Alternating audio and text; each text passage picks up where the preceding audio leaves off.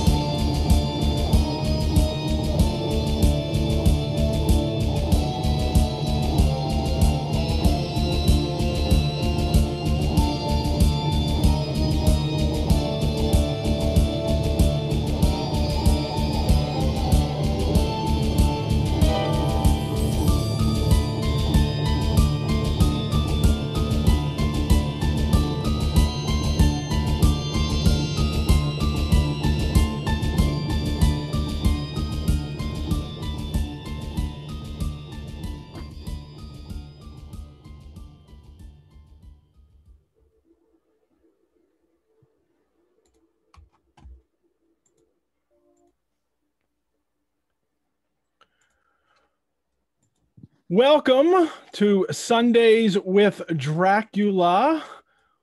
Welcome to my house. Enter freely and of your own will. I'm going to miss saying that every week. This is chapter 27 of Sundays with Dracula, the last chapter of the book. And it's also Bram Stoker's birthday today, born on this date in 1847. If he yet lives as one of the undead, he's 173 years old. So be kind to him if he visits you at night. I am Edward G. Pettit of the Rosenbach in Philadelphia, the home of Bram Stoker's Notes for Dracula. Over 100 pages of outlines, early plot ideas, and research notes compiled by the author over the 7 years he developed and wrote the book. It is an extraordinary record of the conception and development of a novel. We'll see something from Stoker's notes today, a passage that one of my favorite notes in the entire book. I'm happy to share that today. And joining me today to talk about the last chapter is the award-winning broadcaster, writer, educationalist, and cultural historian, Sir Christopher Frayling. Christopher, welcome. Hi there, Edward. It's great to be here. Oh my gosh, I'm so happy you're here. And we literally have an audience around the world, people tuning in from Brazil, from England. Niels and his wife, Lizata, I think, is tuning in from the Netherlands. So it's a nice crowd today. For everyone in the audience, Sir Christopher Frayling is the author of many books, including The Yellow Peril, Dr. Fu Manchu, and the Rise of Chinophobia, Frankenstein, The First 200 Years, and Once Upon a Time in the West, Shooting a Masterpiece. His 1996 Nightmare, The Birth of Horror television series, which I have the accompanying book here, which is one of my prize books in my collection, feature the origin stories of Frankenstein, Dracula, Dr. Jekyll, and Mr. Hyde, and the Hound of the Baskervilles. And he also visited the Rosenbach for the Dracula episode. His Vampires, Lord Byron to Count Dracula, was a landmark cultural study of vampires when first published in 1978, and an updated edition was published in 2016, Vampires, Genesis and Resurrection, From Count Dracula to Vampirella, Christopher, I have all your books. So I'm happy and honored to have you on the show today. You got the set. That final picture is just wonderful on the latest edition. We got a painting by Lord Leighton, the great Victorian, rather innocent Victorian painter. And we thought, just have the neck. And just show the neck. I love that design. And originally, we were going to have 2 holes in it with red boards underneath it, but we thought that was a little bit cheesy. So just the neck. Well, it's hard to go cheesy with vampires, right? So I'm so happy you're doing this today. And apparently you are going to be doing a Philadelphia interview 2 weeks in a row. Really? Patrick Rogers. Oh yeah, I didn't know he was in Philadelphia. He's in Philadelphia. Yeah. We didn't know where they're coming from. Oh, that's fantastic. I know Patrick, and I have. Yeah, he's a wonderful interviewer, and he's done some great interviews with people on a show he was doing that was once on Amazon. Now he just posts them to his YouTube page, and it was it's called Interviewed by a Vampire, and he interviewed James Burke from Connections fame.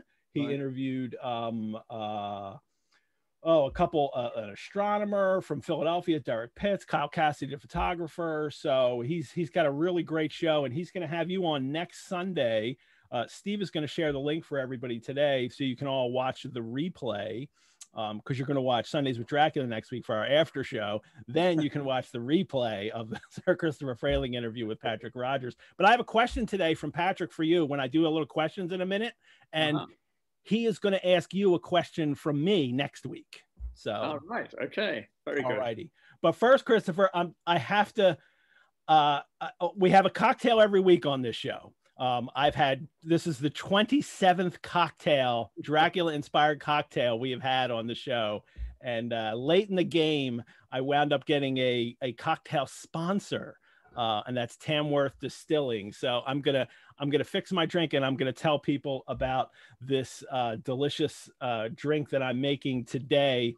And I'm calling this cocktail, of course, because it's Bram Stoker's birthday. The drink is going to be called Bram's Birthday, and it is a champagne cocktail, because that's a very celebratory kind of drink to have. It's a champagne cocktail, and I'm making it with this apple crisp from Tamworth Distilling.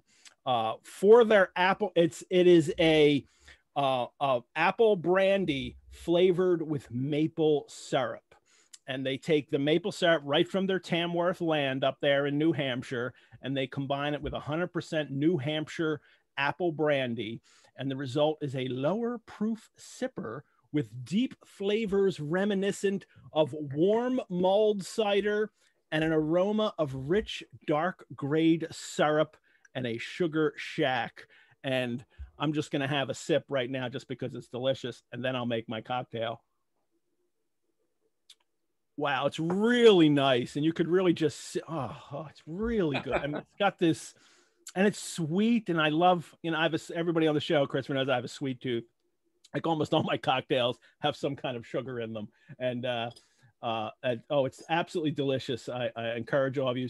But for the drink, I'm going to use this little champagne glass, and I put a little sugar in it on the bottom, and then some bitters. I like the Peugeot's bitters best, and I put those on top, and then just about a shot of apple brandy. Now pour that in, and then the champagne. And it's not actual champagne today, it's just California champagne. So that's what the budget allowed for today. there's no Tamworth budget for my champagne. And I'll add the champagne, which is great. And then actually, let's move this for a sec, because then I like to have a little effect going on with it. And I'll use this spoon, and I take a little port wine, and I put it in a little container to make it easier to pour. And I'll give that a little drizzle there. Gives it a nice little swirling effect in the drink. That will easily go away as I drink it. So, and I'm calling this Bram's Birthday, and you can't have a birthday drink without a cherry in it. So there we go. So cheers, Bram Stoker, on your birthday, and thank you for this wonderful novel, wherever you are. Wow. Yeah, I'm gonna. That's a little glass. That was my worry today, that I'm making it in a little glass, and I'm gonna have to make a couple more of these as we go on. I was gonna add something else to it, and it tastes too good to add. I was gonna put a little half shot of Irish whiskey in it to honor Bram's roots, but it's actually so good I'm not gonna touch it. So there'll be two different versions of this you can have. One has a little bit of Irish whiskey in it. So. I'll post this recipe on our website, and you can buy apple crisp at Tamworth, from Tamworth online if they deliver to you, but not all states in this country have allowed delivery within state. But if you're in the Philadelphia area, you can get it at Art and the Age in Philadelphia. And I want to thank Tamworth and Art and the Age for assisting me with today's cocktail. Christopher, this is what I've been doing for 6.5 months. I've been drinking and smoking my pipe and talking about Dracula. So you're witnessing either the greatest thing I've ever done or my demise. We've had special guests on, and when I have we do another little show called Monday Drac Chat, which is like an after show of this with the audience comes on. I always ask everybody, what's your Dracula story? Meaning, when did you first come to the book, and how did you first get involved in reading it and all of that? So what's your Dracula story? Right. Well, I don't know if you can see this. This is a paperback edition of Dracula, which I read when I was 10 years old. Wow. And the picture on the cover completely obsessed me. It scared the pants off me. And I was at a boarding school in the English countryside, and I used to sit underneath the blankets with a torch late at night, quite illegally. I wasn't allowed to read that late. And in fact, I had this book confiscated from me. I was caught one night. So that was a trauma in itself. That was my first introduction. My second is very bizarre. I was studying later on when I was 15 or 16, I was studying the French Enlightenment in the 18th century. And I read all about the epidemic of vampirism that occurred on the outer reaches of the Austro-Hungarian Empire in sort of 1728 through till about 1740.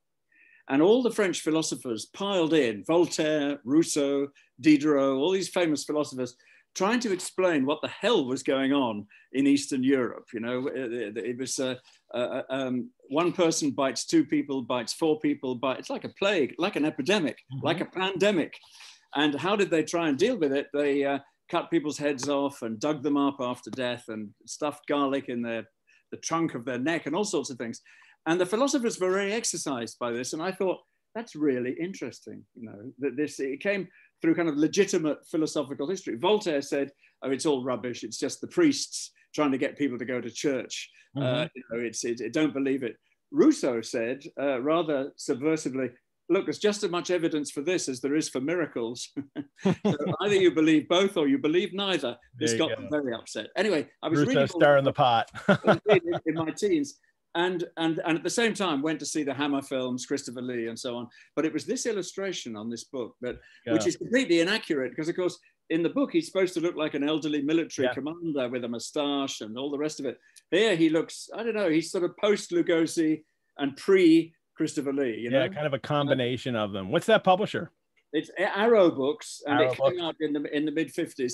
And one thing they get wrong is they just give him upper canine teeth, you know. And I've always thought, in my Nightmare series, I tried to point this out with much hilarity, that you're supposed to have lower canines as well, so you can get the skin. I don't want to get too detailed about this. Get the skin in between your teeth. If you just have the upper set, you go sink your teeth in, and you can't get them out, which would be very undignified. So although it's inaccurate, it scared the pants off me and got me into big trouble reading this book. So, like all guilty pleasures, it became particularly attractive because it was banned.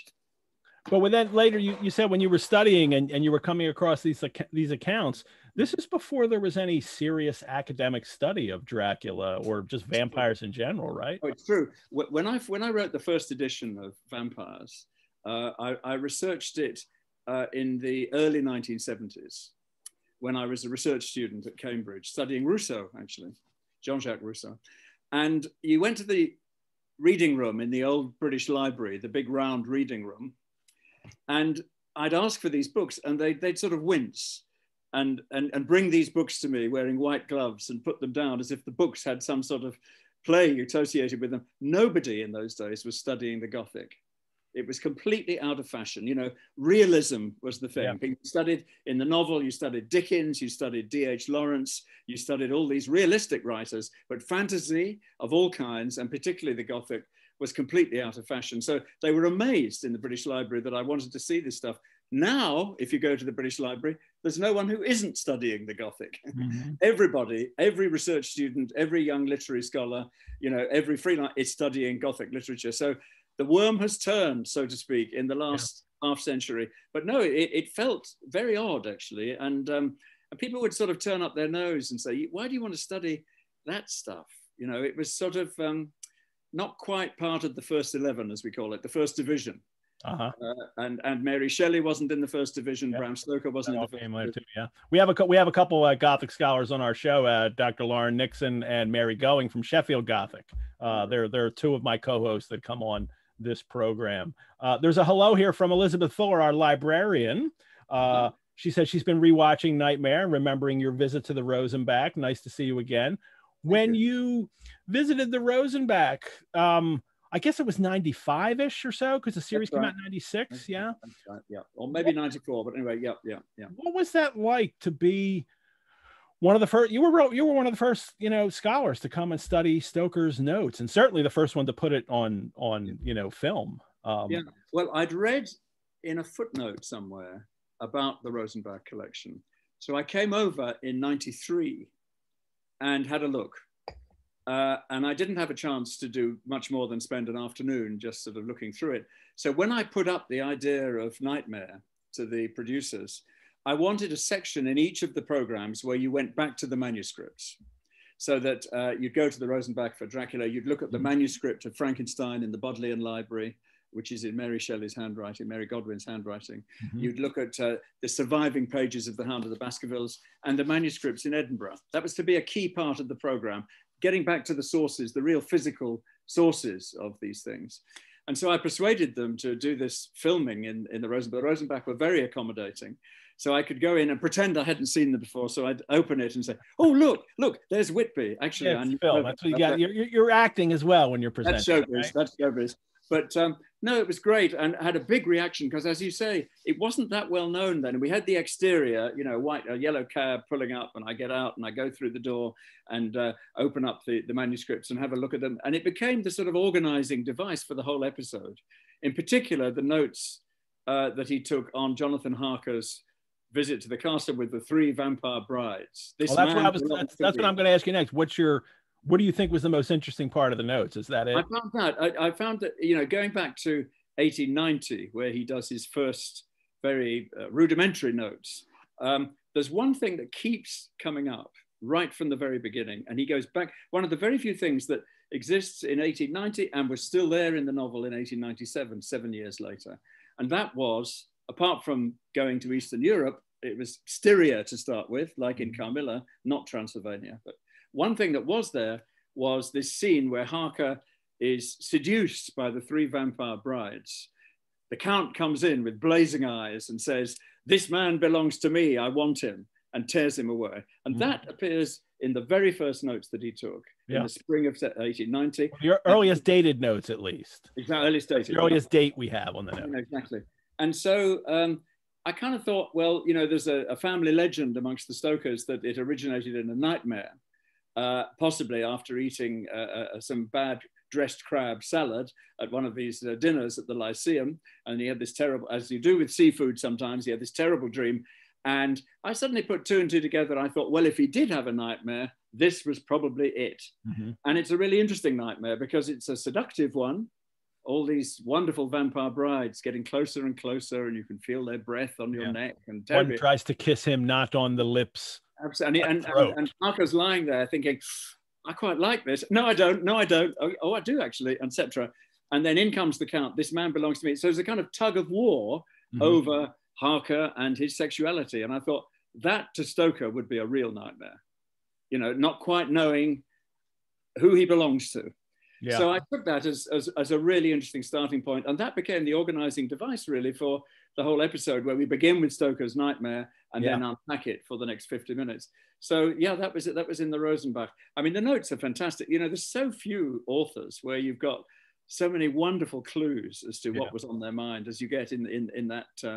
And it just shows, I think, how little people rated Stoker in his lifetime. I mean, if you think of most authors, the widow of the author would make sure that the notes found their way into some piece of the literary establishment in order to establish the posterity of their late husband, to get the archives sorted. You know, the famous literary widows of history, they make absolutely sure that their late husband gets into the archive, gets into the canon. Mrs. Stoker goes straight to the auctioneers and flogs the lot. And that showed that, you know, they weren't thinking of him as a serious author that belongs in the British Library, that belongs in, you know, the Society of Authors. They think this is stuff, I might make a few bob selling it. And that's very indicative, I think, of the esteem. When Stoker died, you know, I've looked closely at all his obituaries.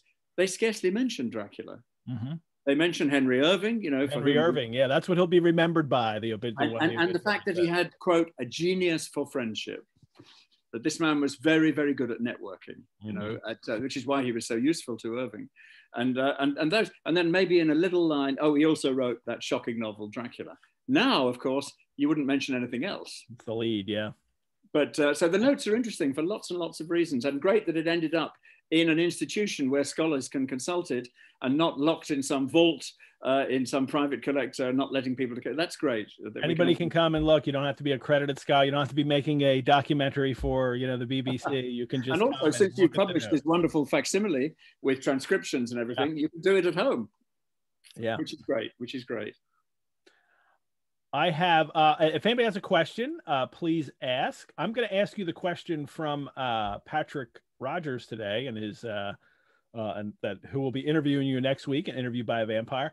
Patrick's question is this: in your book Vampires, you describe Polidori's The Vampire as probably the most influential horror story of all time. And he says you discuss other vampire stories and folklore that predated and in some cases influenced Stoker's work. Of the lot, why is it that Stoker's Dracula has more name recognition than any vampire before or since? Well, it's a great name. And I think Stoker realized that, you know, that the book, in the notes, the early notes, he's called Count Wampire. Yeah. And you think, if this book was called Count Wampire, would we be talking about it tonight? I doubt it. And then he finds this book when he goes on holiday to Whitby, and here's this William Wilkinson, an ex-ambassador, Count of the Principalities of Moldavia and Wallachia, and he just sees this footnote, Dracula. And he writes down the name. He doesn't really understand its significance yet.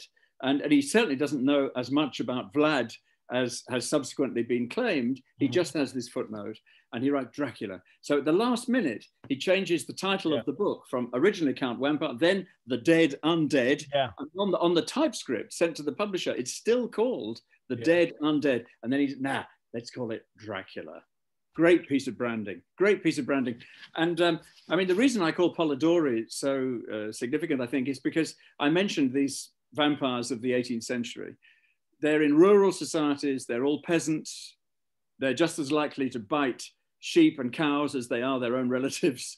And what Polidori does is he propels the vampire into the world of counts and countesses, of aristocracy. And he plays to this idea of the aristocracy being a kind of bloodsucker, you know, that the rest of us are drained by contact with these charismatic aristocratic people like Lord Byron.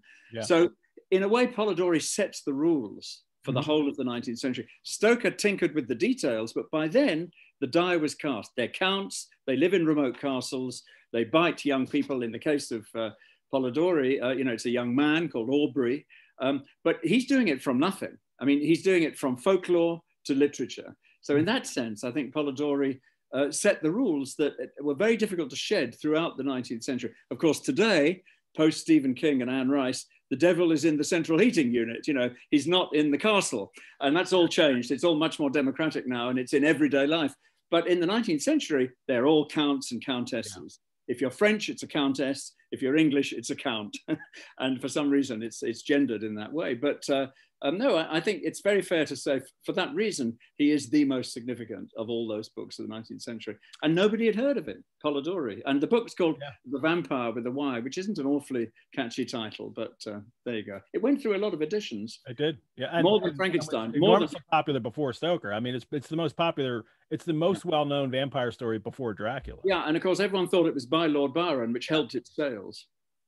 So I have a question here from Lockie Heiss. Lockie saw you at the Polidori conference at the Keats House. In London. Keats House conference on Polidori, and he just wanted to know if there were any news or updates about either Stoker or Polidori since that conference. Well, I've been in correspondence about the way that Polidori died and whether he did commit suicide or whether this was a canard put out by Byron, that poor old Polidori, having been mocked and patronized in his own lifetime, wasn't even allowed the dignity of a dignified death. And they immediately said, oh yes, the doctor committed suicide. And one of the people who was there had a lot of medical knowledge, and he's been in correspondence with me. I think that's Lockie himself. I think that's who's asking. Ah, sorry, I didn't get the name. Well, that's fantastic. In that case, I owe him a huge debt, because he's put in my mind the idea that Polidori fell off his carriage a couple of years before, bumped his head, and a lot of the symptoms that he was showing in the years before he allegedly committed suicide are congruent with someone who's bashed his head and has brain damage. Yeah. In which case, he may well have died from natural causes, as the coroner thought, and not committed suicide, as Byron put around. And I found that interesting. Apart from that, sorry, yes, I should have known that. But that's okay. Lockie's been in our audience since the beginning, and he does the Polidori work, and he does a lot of work with Emily Gerard too. So. Oh yes, he was saying we had a long chat about Emily Gerard and Transylvanian superstitions and the land. We sat in a restaurant in Hampstead near the Keats House, and amused the passers-by by discussing the land beyond the forest. It happens to all of us. I have a question here from Adrian too, from France, Adrian Party, who may have interviewed you before in the past. He's interviewed lots of people doing vampire work. He says, having worked on vampire literature, before literature through folklore and the way an author like Dom Augustin Calmet recollected anecdotes, how do you explain the shift to fiction literature, from these folk tales and then other references too, and then into fiction? Yeah, well, I think as so often the poets got there first.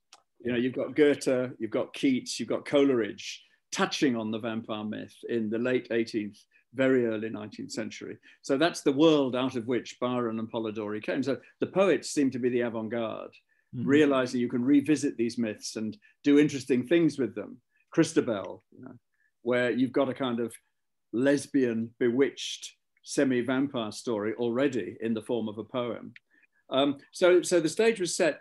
And I think, biographically, the whole thing with Polidori was that he's getting his own back on Byron. And in a way, it's good for literature that he was kicked around by Byron so much, because it propelled the vampire, as I said, the upward mobility, the upward social mobility of the vampire from peasant societies in Styria through to the salons and courts and castles of Western Europe. It was its moment. There's romanticism. They're all playing around with revisiting the old myths, only this time enjoying them rather than explaining them as superstitions. Whereas in the 18th century, the big thing was to explain these things away. They're superstitious. They belong to the Dark Ages. We've grown up. We don't believe in that stuff anymore. By the late 18th and early 19th century, they're fun. Let's do something with it. Let's play with it. Let's use these metaphors for also. So the moment was right, I think, to revisit not just vampires, but lots of the classical myths that have been around for a very long time. And so you get the vampire in literature. Awesome. Well, everyone, if you have a question during the show, put it in the Q&A box as usual. Don't put it in the chat. Put it in the Q&A box. I'll try to get them as we talk about chapter 27. But because we really have to talk about chapter 27 today. But before I do that, I want you to tell me, you were awarded a knighthood for services to art and design education. Yes, not to vampirology, unfortunately. I wish I could tell you that I was made to vampirology, but no, it was art and design education, yeah. But you needed a coat of arms and a motto, because you have to have a motto for your coat of arms. Tell us about the one you chose. Well, the motto, I wanted to, because of my interest in film and popular culture and popular myths. I spent ages discussing with the College of Heralds in London what my shield, because when you're a knight, you know, in the Middle Ages, you were allowed to go into battle with your shield. It was like a private army, and you could identify whose army you were with by which knight you were working for, and that was the coat of arms on the shield. And they bring out a manuscript thing that goes back to the 14th century when you go and visit them. And I thought, well, I've got to include on the shield references to film. So I have sprocket holes on the thing, references to history. So I have a picture of it I'm going to share while you're talking. Okay, the owl, you know, the famous quote, the owl of Minerva only comes out at dusk. So you've got the owl there going diagonally and the sprocket holes. You've got the bird on the top is the dodo. And they said, this is the first time a dodo has ever been chosen. It's the end of the line. The crest of the Royal College of Art, where I worked for a very long time, was the dodo and the phoenix. They come in as a dodo, they leave as a phoenix. So there's the dodo just about to drink his goblet of fire and turn into a phoenix. And my original plan, but this was vetoed, instead of the ribbons surrounding the crest, I wanted strips of spaghetti. To embody spaghetti westerns, which I also write about, but they thought that was a bit too much. They wouldn't let you get away with that, huh? I wanted tagliatelle, and you know, but never mind. It looks a bit like tagliatelle, but then we get to the motto, and I wanted something that sort of tied it all together. So I got an Oxford scholar to translate for me, Perge scelus mihi diem perficias, and the heralds read it and said, "Proceed, varlet, make my day perfect." I said, "Yeah, something like that. It's something like that." Actually, what it means is, "Go ahead, punk, make my day." It's the only Clint Eastwood, Dirty Harry inspired motto in the history of heraldry. You can't take these things too seriously. I'm very pleased with it, I must say. I love that. That is, and also, just one final thing about the crest. You will notice it goes from slopes from right to left, which is known in heraldry as the bar sinister. It's supposed to go from left to right. Right to left is the illegitimate line. Left to right is the legitimate line. And I thought, given the illegitimacy of all my research interests, vampires, spaghetti westerns, Hammer, you name it, they're all illegitimate research interests. I'm going for the illegitimate line. So mine goes from right to left. So it shall remain. Wow, that's great. All right, well, before we talk about chapter 27, because that's what we do here on Sundays with Dracula, we illuminate, unravel, disentangle Bram Stoker's novel about bloodsuckers in the 1890s, one chapter at a time for 27 weeks. And this is week 27. We did kind of plan to end this on Stoker's birthday. This was going to be the date where I had the kind of after show, and we were supposed to end last week, but we had a pause in the middle of this. And we had and we had to go a week. So I'm happy that this worked out well. So we have the birthday for your visit, and many of you in our audience have watched every show, and at the end of today that will be about 62 hours. Wow. And if you've also watched Monday Drac Chat, it's about 75 hours of time you put into joining me to talk about this novel. So you know, I mean, thank you doesn't even cover how grateful I am for this. Bram Stoker's notes, everyone, as you all know, Bram Stoker's notes for Dracula are one of the many gems of the Rosenbach's collection, and you can go online. You can see some of our collection guides as well as gallery gateways of past exhibitions. Our brand new exhibition on Alice Dunbar Nelson called I Am an American is up now. There's also podcasts that go along with that. It's a tremendously beautiful, wonderful exhibition, especially at this time in our current events to look at that exhibition. And you can also see other virtual programs and courses we're creating.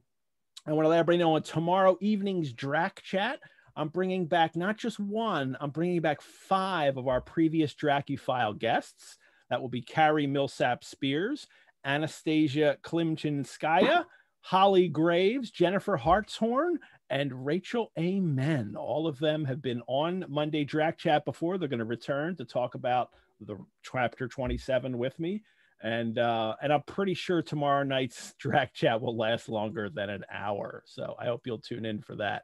But Christopher, I'm ready. Let's talk about chapter 27. It begins, well, first of all, the last chapter, we always recap the last chapter. The race is on, everyone. Arthur and Jonathan are in the steam launch heading up the river. Quincy and Seward are on horseback on land. Mina and Van Helsing are in a coach, driven by horses, and they're all racing towards Castle Dracula, hoping to head him off before he gets there. And Dracula is in his box on just a pole barge on the river, just slowly going up. The Slovaks are bringing him up, and then they'll hand him off to the Sagani once they reach the shore. So, and this chapter begins with Mina Harker's journal. 1 November, all day long we have traveled and at a good speed. And then she gives this kind of travel report, and this sounds a lot like Jonathan when he first comes. It's a lovely country, beauties of all imaginable kinds. And then, of course, she mentions, just like Jonathan, the people are very, very superstitious. They see the scar on her forehead. They cross themselves, and one woman puts the 2 fingers out to ward off the evil eye. It's not the peace symbol she's given her, but there's a symbol. I think the Leonard Woolf, he has a symbol in the hand gesture that people give that he looked up, and the Leonard Woolf annotated. And this is really funny that she says they put an extra amount of garlic into our food. and then she says that I can't buy garlic. Yeah, well, that's interesting because, of course, in folklore, the way of the prophylactic to keep the nasties at bay is garlic flour or garlic bulb, not the kind that you ingest. Yeah. So she's got that slightly wrong, but it's an excuse for a gag. And what I always find slightly sad is that she doesn't notice they're being kind to her by doing this. Mm-hmm. The local restaurateurs thinking, they're off to Castle Dracula. I'm going to be really nice, but give her some garlic. It might protect her. Mm-hmm. She doesn't think that. She doesn't say, aren't they? They're not. They're superstitious, but they're also very nice to me. She says, I just can't stand garlic. How dare they? Or we do have to wonder, did she like garlic before? Yes, exactly. And it begs the question of whether you can ever have a French vampire, but that's another question. But it's the wrong garlic, but never mind. It's a great gag. Yeah. And then I love this line, because then she writes, we are traveling fast. And all I can think of is the dead travel fast. And I wonder if Stoker in his mind is even in thinking that the dead travel fast line, as he writes, we are traveling fast. She's afraid to think of John. Oh, go ahead. In the notes, one thing that when he's describing this chapter, when he gets to the point of structuring the book, he keeps mentioning the word hurry. We must hurry. And you can tell, I think, with the whole chapter that the pace is really picking up. Mm-hmm. And the sense of tension. Got to get there by the sunset. Yeah. Hurry. We're against the clock. This 3-prong attack. One going upriver, one on the bank of the river, one traveling by diligence over land. They've somehow got to converge at the same time by the sunset before the Count gets there. So you keep getting words like speed, hurry, sunset, and so on. And I think that's what Stoker was aiming for. He doesn't linger in this chapter. It moves very fast. And when the action happens, it happens very quickly indeed at the end. Yeah. And it always strikes me definitely the last 3 chapters, they read like an author, putting it on the page in a rush. Like he's at this white hot rush part of finishing his novel. And we see, even though we have a couple chapter 26 and chapter 27, outlines, I always notice that he completely abandons his calendar of events that he has to keep track of. Like why even bother to keep track of the calendar when you're just busy writing and finishing? Yes, because in your notes, the diary that he fills in day by day stops on October the 30th. Yeah. And by the time he gets to November, which is this, he just lets rip. So they're traveling quickly, and this also little line here in this verse opening here, she says that Van Helsing, his mouth is set as firmly as a conqueror's. Yeah. And a real reminder too that especially for Van Helsing and the other men, this is that holy crusade that they're on, that they are. The circle of light against the forces of darkness. Yeah, they are conquering this land by taking out Dracula. November 2, I love that Mina takes turns driving, which is, Christopher, we've talked about this all through, how Stoker keeps empowering Mina and then seems nervous about that and has to take her power away repeatedly, and have her, concede her power to the men even. But even up to the end, he still has to keep empowering it, giving her things to do that women don't do in Victorian novels. Women don't take turns driving the carriage. There's a particular problem with her driving, of course, because in this chapter, up until the very end, she's sort of gradually turning into a vampire herself. So she starts sleeping in the daytime. Yeah. And Van Helsing gets worried about this, and she wakes up, she can't eat. She finds she can't eat normal food. Something's happening because of that strange encounter she had with Dracula. Yeah. So good for Van Helsing giving her the reins, because she might fall asleep at any moment and then there'd be a disaster. So that's great that he empowers her in this way. And there's a note here that I'm going to come back to later, because there's a little line here that should have been cut and was not. And the reason becomes later. And he says, she writes, there is a strange heaviness in the air that oppresses us both. Well, actually, probably shouldn't have been cut, because she's describing the mood of what's going on and how they feel, but there's actually a little more going on there that will hit a little later. And to November night, she's, what will tomorrow bring? And then she has this, she's still reinforcing this, that she is unclean, that she has been, damaged in a very fundamental way by her encounter with Dracula. And alas, I am unclean to his eyes, his being God, and shall be until he may deign to let me stand forth in his sight as one of those who have not incurred his wrath. And the increasing kind of religiosity, the increasing piety as this has gone on, as this novel has really become the Holy Crusade.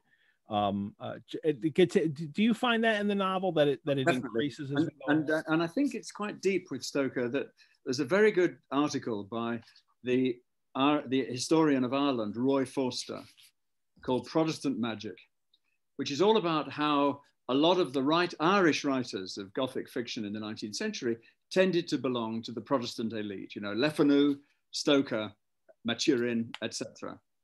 And yet they all have this sort of fascination with the rituals and the theology of the Catholic Church. So here you've got the symbolism of the wafer with the mark on Mina's forehead. And as you say, the increasing piety. And he argues there's a kind of jealousy by the Protestant elite in Dublin of Catholic magic. They've got the rituals, they've got the theatre, they've got all these wonderful traditions that the Protestant church overthrew in the Reformation. And there's a kind of, although the Protestants are the elite, although they run Dublin Castle, that they're running the society in the 19th century, one thing they haven't got is the magic.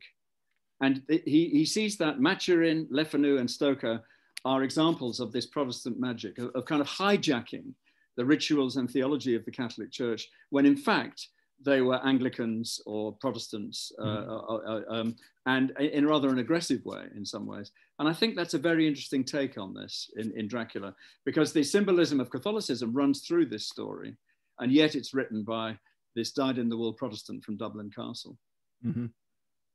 Absolutely. Thank you for that. We have, excuse me. Now we have a memorandum by Van Helsing.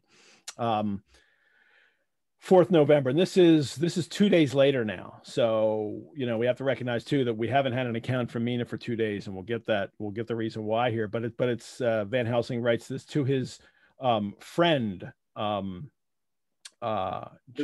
to Seward, and it's, this is a memo directed and addressed to him, and for the reason that, in case I may not see him, that just a reminder for the reader that this isn't a leisurely jaunt here, as Mina was describing.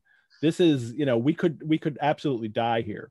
And then he gets into describing Mina. She's been so heavy of head all day, not like herself, sleeps and sleeps and sleeps, lost her appetite, make no entry in her little diary.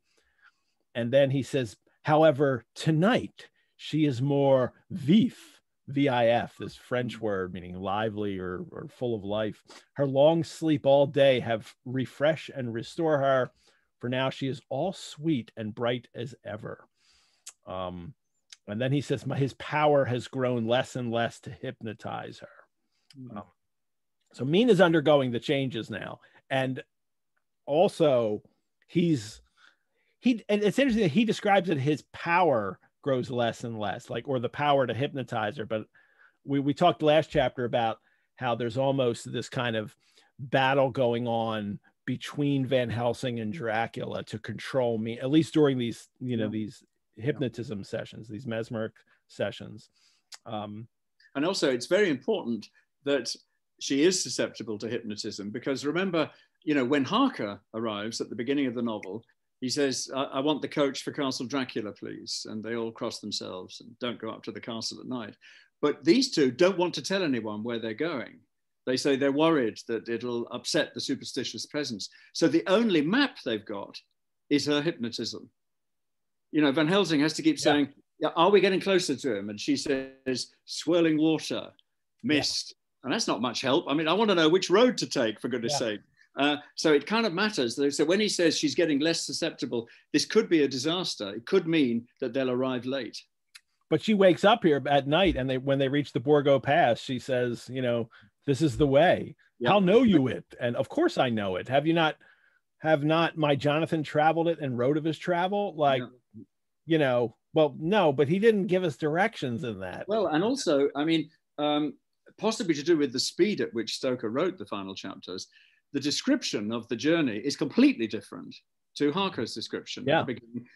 The Borgo Pass to the castle takes them 2 days in this chapter. Well, it took Harker a few hours. When they get there, well, we'll get to the, she describes the castle as being in a different part of the Carpathians. Yeah. And when she looks to the left of the castle, instead of seeing the jagged mountains, she says, there's the plain. Yeah. We're in a plain, not in the mountains. So Stoker should have read his own note. He should have read his own, because when Van Helsing says, we have read Harker's description, I wish they had, because then it might resemble what he wrote. Well, this is all that, again, I just think he's in this, white hot, writing rush at the finish here. And I guess part of it is, he's been working on this novel for 7 years, or at least maybe he's like 6.5 by this point. And it's just like, he's just pushing through to the finish. And all that care he took earlier in the novel of taking all these precise notes, he's just finishing it and not going back to look at that. But I also think that, I don't know if especially a first-time reader notices any change at all, that this is just, especially the way it's all presented. I think it comes across easy. It's just this deep dive into it that we notice these differences. I think what comes over is the change of pace. You can feel it's like the last reel of a movie. Suddenly you're in the chase, and you can almost get sort of, early Hollywood. You can imagine them all converging, these three parties and everything. You definitely get that, I think, even as a kind of naive reader. There's a change of gear. We're moving much, much more fast, and we're moving towards a climax. Well, the sun goes down here, and I love this little passage here. Find that the sun have gone down, Madam Mina laugh, and I turn and look at her. She is now quite awake and looks so well as I never saw her since that night at Carfax when we first entered the Count's house. I am amazed and not at ease then, but she is so bright and tender and thoughtful for me that I forget all fear. And the readers, like the reader counter that knows that, look out, Van Helsing. She's like about to bite you. Exactly.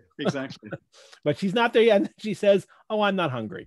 But she even lies. She says that she ate already. Yeah. So it's more than just her being uncomfortable. There's clearly some kind of volition here that she is attempting to deceive him. Yeah. So by saying that she hasn't eaten, so like a dope addict pretending they don't take it anymore. Yeah. All sorts of subterfuges to put him off the scent, because inside she's desperate actually, and there's this kind of cosmic battle going on inside her, pulling her one way vampire, one way circle of light. Yeah. So it's quite moving actually to see her being tormented in this way. And then to have him, he's a little later he says, I find her lying quiet but awake and looking at me with bright eyes.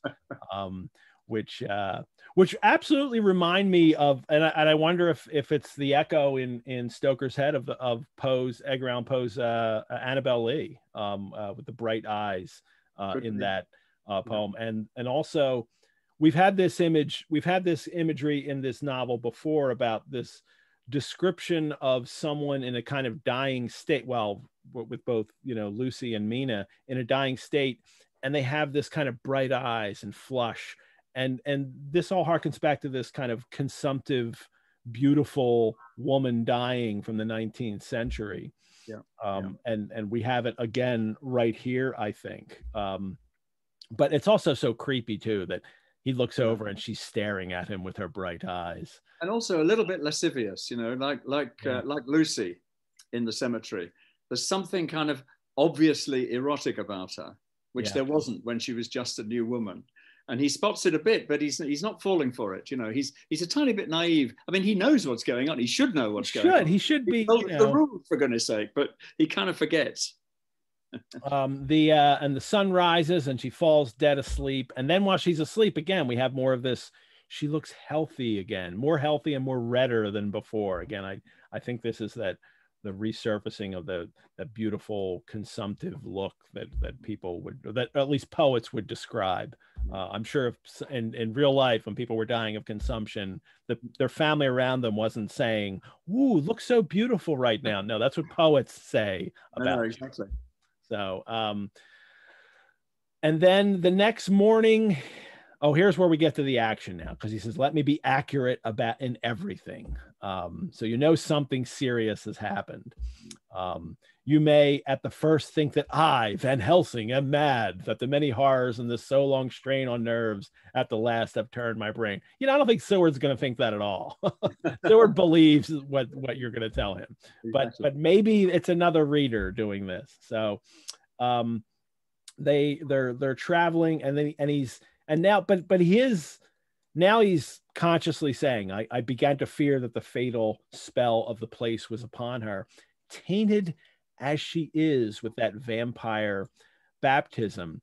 And we came across this, I don't know if it's the last chapter or the chapter before, where Van Helsing even equates the land itself that they're going to as corrupt.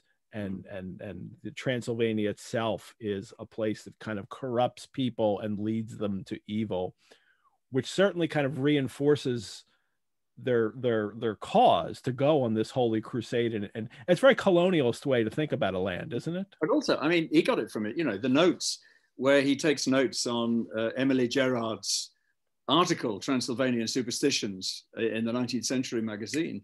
And there's a quote in that article where she says, there's a part of Europe which is untouched by the wand of science and technology, where every superstition in the world is there in the horseshoe of the Carpathians. And this was the Victorian view. They kind of projected onto that part of the world everything we weren't. We're progressive, we're advanced, we're industrialized, we're technological, we're scientific. They are in the Dark Ages in the Carpathians. So his notes led him. I think that article, and indeed Gerard's book, of which the article plays a part, The Land Beyond the Forest, is clear about this. It's sort of it's a benighted land, where all the superstitions that we've grown out of still exist, and that runs through Dracula in a big way, particularly at this point, I think. And an ancient land. He even says in the next line, as we travel on the rough road, for a road of an ancient and imperfect kind there was, and that the road itself, the place they're in, it's ancient but also imperfect, which I guess also means that if it's not ancient, then it's more perfect. Like we come from the civilized world where the roads we have surfaced roads, and carriages and horses, and all they've got is a farm track. Yeah. And that's, the part of the danger and part of what they've been fighting this whole novel. And a great little, then he's got the great little description of him sighting the castle here, like the frowning mountain. Well, actually only partly. He says the frowning mountains seemed further away, and we were near the top of a steep rising hill, on summit of which was a castle, as Jonathan tell of in his diary. And then he wakes her up. He wakes her up. He tries to hypnotize her. It's too late. And then we get this, and then ere the dark ere the great dark came upon us, which is a nice little line, for even after down sun, because he's Stoker has to intentionally mangle You're Van supposed to do Helsing's it in a work. Dutch accent. Yeah. Yeah. For even after down sun, the heavens reflected the gone sun on the snow, and all was for a time in great twilight. It's dramatic, even in this, convoluted prose he's creating for Van Helsing. It's this nice kind of dramatic scene that he's setting up for. In the opening of the novel, we had Jonathan coming into the land, describing the countrysides, describing the superstitious people. He gets to the castle, and he has an encounter with the vampire women, and now it's Mina and Van Helsing doing the same thing. It's this nice balance in the novel. Of course, she's not hungry. Or as Van Helsing writes, she had not hunger. And then he drew a ring so big for her comfort, round where Madame Mina sat, and over the ring I passed some of the wafer.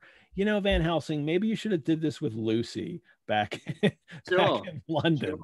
Sure. But he's clearly someone. I think we've established this over the 27 weeks too, that Van Helsing knows a lot about folklore and vampires, but I really get from the way this is written that he seems to be learning also as it goes along, that I think he's often portrayed in adaptations as someone who's had all kinds of encounters with vampires.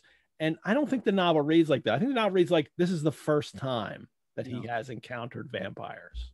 And the way that he uses all these different levels of weaponry, it's the old religion before Christianity, where you've got the stake and the all these kind of garlic as a prophylactic and so on, the folkloric weapons. Then you've got the weapons of Christianity, the holy wafer, another Catholic reference, and the crucifix and holy water and all those sort of things. And then you've got the weapons of modern science, which we'll get to a little bit later, where the goodies arrive armed to the teeth with all the latest weaponry and so on. So if you look at Van Helsing's degrees, I'm always fascinated by, he's got science degrees, literary degrees, and natural history degrees. If you look at the list of the degrees that he got at university, this guy is a kind of polymath and can get his weapons from all sorts of different worlds. On this occasion, he's got it from the church. And Mina said, and he says, she sat still all the time, so still as one dead, and grew whiter and whiter till the snow was not more pale. But she still clings to him. And then he says, and then he's testing it, and he says, go ahead, cross the circle, and she can't. And he exults in that because, now though there might be danger to her body, yet her soul was safe. It's interesting where the notes are concerned. I think this is a very late thought by Stoker, because in all his descriptions of the final chapters, there is no reference to this circle.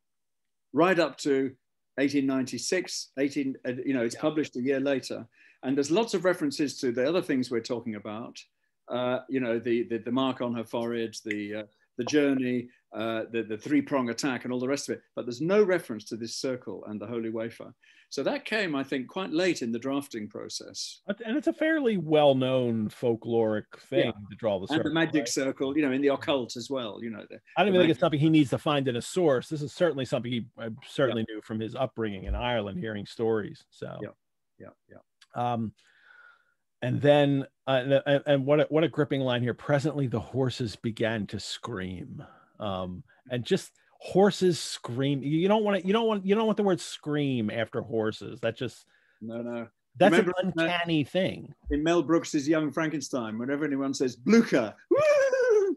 It's that sort of feeling, only more scary. Yeah, because this is scary, because this is a scream, and it is, and they tore at their tethers, and the cold hour when all nature at its lowest, the fire began to die, the snow comes in, and the snow comes in like a mist, and he says, and there was a light of some kind, as there ever is over snow, and it seemed as though the snow flurries and the wreaths of mist took shape as of women with trailing garments. Now, we all know what this is as a reader, and and the horses are scared, but Van Helsing's not putting it completely together. And then he says, and then he does, Jonathan's hard experience, and the snowflakes and the mist began to wheel and circle round till I could get as though a shadowy glimpse of those women that would have kissed him.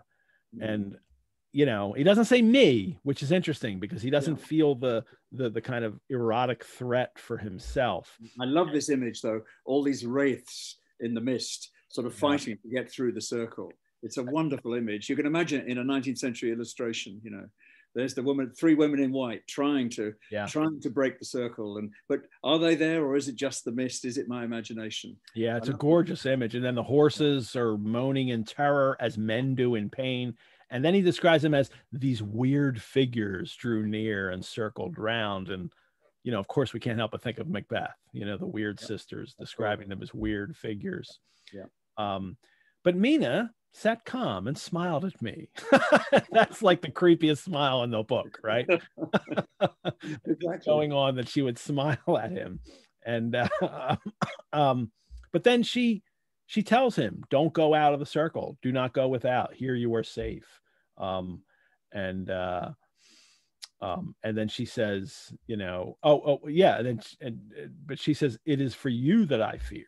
You know, that she's, no, he says, it is for you that I fear. And then she laughs. Yeah. I laughed low and unreal and said in this great little speech here, fear for me? Why fear for me? None safer in all the world from them that I am. Yes. I mean, I assume the circle is around Mina. He stepped into the circle, but the horses are outside the circle. Yeah.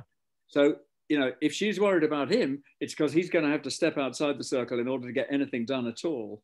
So, you know, but of course she doesn't have to leave the circle at all. And maybe you should have made a bigger circle. You know, come on, you could have put the horses in a circle too, like a real big circle to protect you. Circle the wagons. That's what he should have done. Yeah. So, the puff of wind, the red scars on her forehead that he sees, and then they there were before me in actual flesh, not just the image, the misty image, but in actual flesh, the same 3 women that Jonathan saw in the room when they would have kissed his throat. I knew the swaying round forms, and here we go. We're coming up to Bram Stoker's favorite word. Yeah. The bright hard eyes, the white teeth, the ruddy color, the voluptuous lips. He loves the word voluptuous, doesn't he? We should drink every time he says voluptuous, but then we would be completely drunk by the end of this chapter. So they smiled ever at poor dear Madam Mina, and as their laugh came through the silence of the night, they twined their arms and pointed to her and said in those sweet tingling tones that Jonathan said were of the intolerable sweetness of the water glasses, come, sister, come to us, come, come. They're not beckoning Van Helsing, which is really interesting, because that's the scene he's in his memory and of Jonathan that he's describing.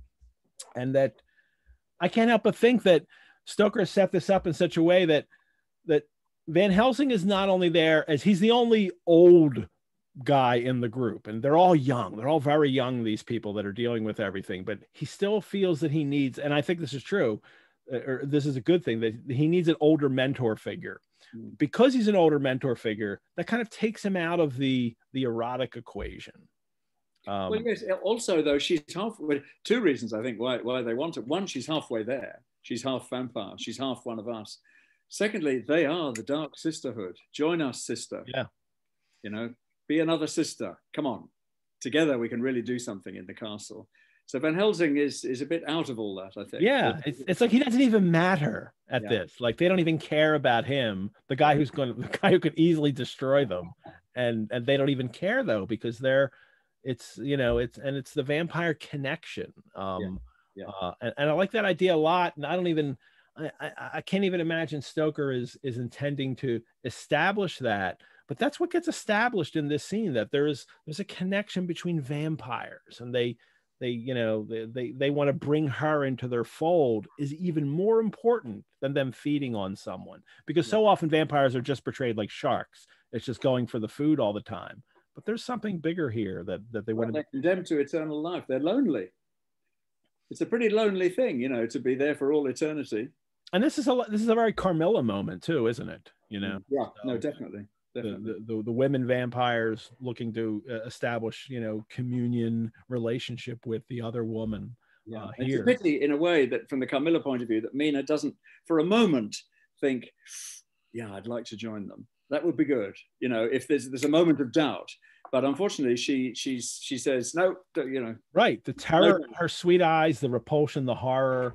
Van Helsing says, told a story to my heart that was all of hope. The Mina says, I am not voluptuous.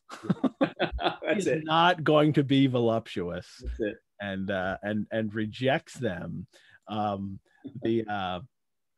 But Van Helsing is and then Van Helsing pulls out the wafer and starts advancing towards them, and they cower, but they draw back, but then they laugh their low hard laugh. Like they're not like, okay, we can't attack because you've got the wafer, the circle, but they're not even concerned still at this point. Yeah. And it's a bit like the laugh of the pantomime villain, as he's going off. Yeah, one of those. And then the horses cease to moan. Like we've got these reminders that all the horse sounds, and then finally the horses stop and lay still on the ground. The snow fell on them softly, and they grew whiter. I mean, and there's no more terror for the beasts. He says, no, they're dead. The horses die. The horse is dead. I think we subsequently learned that. Yeah. That their hearts have given out of the sheer terror of the moment. They're dead now. That's it. Yeah, and they it's a chilling thing. I just think it's one of the overlooked parts of this chapter. There's the horses screaming and then moaning, and then they die, and there's no violence done to them. No. Just sheer terror.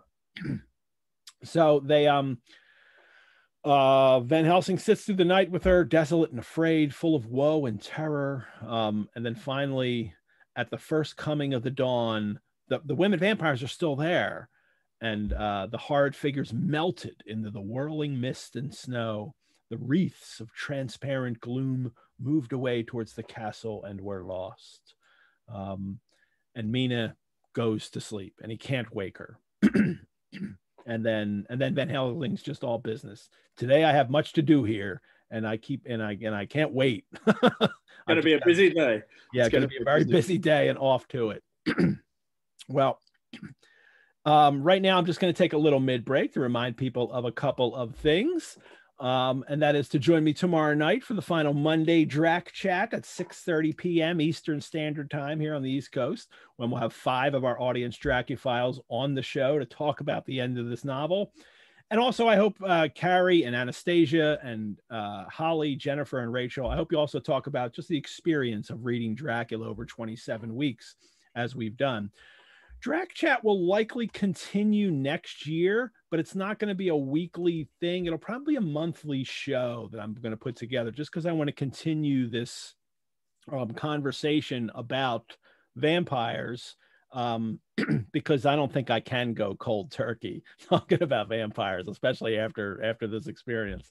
So everyone, remember to watch Monday Drac Chat. You need to register for the Zoom link. It's not the same link as Sundays with Dracula. It's for Rosenbach and Dracula Club members only. There will be no live Facebook stream, nor will we post it online afterwards. You can only watch it live on Zoom.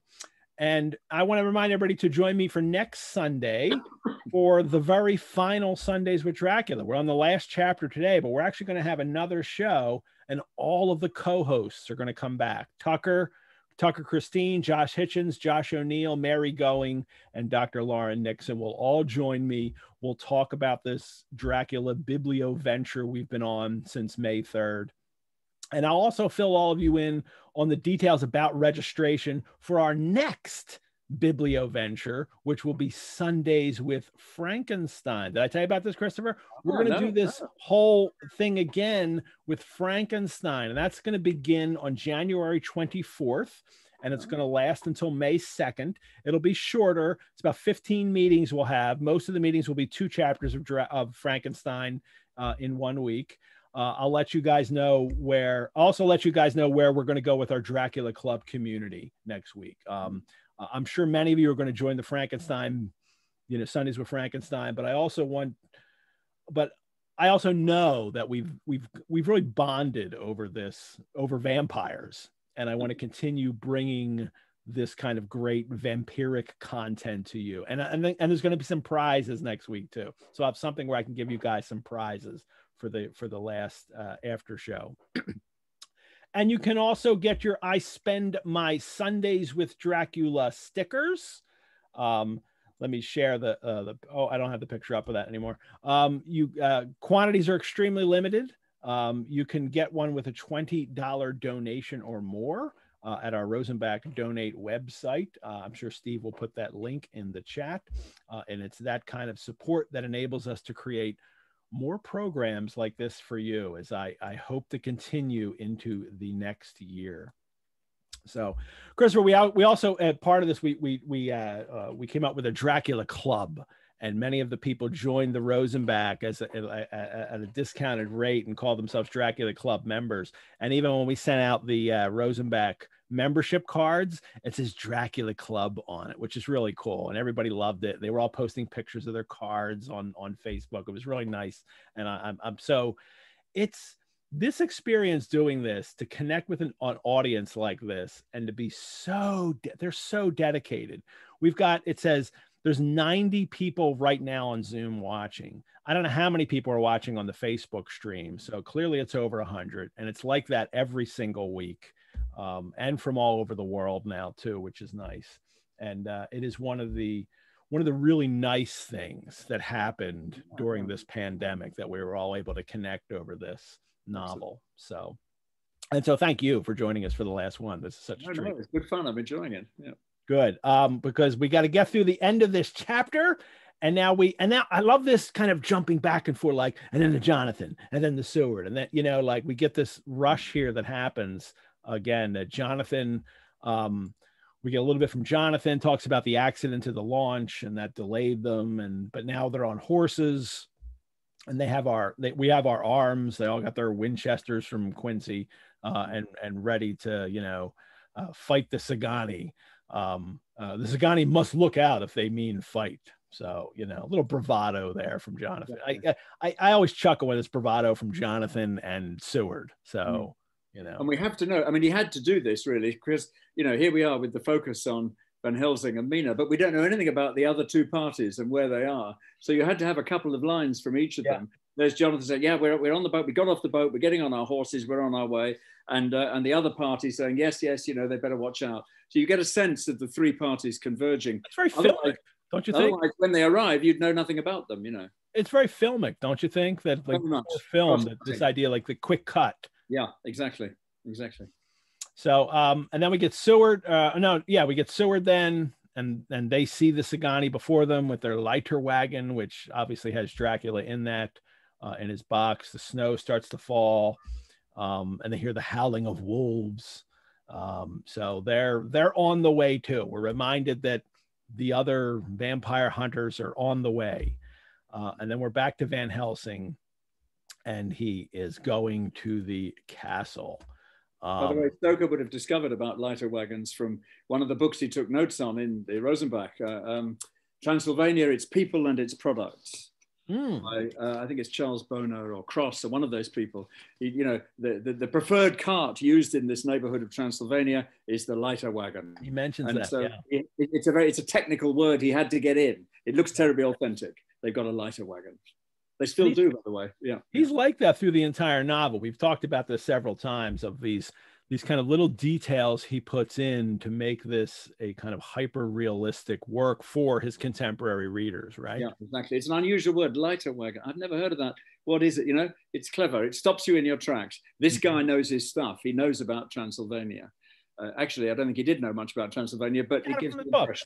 That's what authors do. So. Exactly. Research plus imagination. So yeah. Van Helsing leaves Mina sleeping within the circle, and he says, I took my way to the castle. He's got his blacksmith hammer, and he's right up to the doors. And this surprises me a little bit. What do you think of this? Because he goes to the castle. I don't understand why there isn't this great description of Van Helsing approaching the castle. It seems very odd that Stoker leaves that be, doesn't it? Absolutely, absolutely. It's all very perfunctory, you know. He goes straight in, he does his job, and he says, we'll get to it, but he says, you know, I blocked up all the entrances with holy wafer. Yeah, well, first he knocks the doors off so he doesn't get shut in, which is a really smart thing to do. Yeah. And then he finds his way to the chapel using the memory of Jonathan's diary, which, you know, we know wouldn't help him, but it, you know, except Jonathan doesn't mention a chapel. Jonathan mentions a vault with a wooden box in it. And suddenly it's turned into a chapel with a mausoleum with the word Dracula written on it. Oh, is it? That's interesting.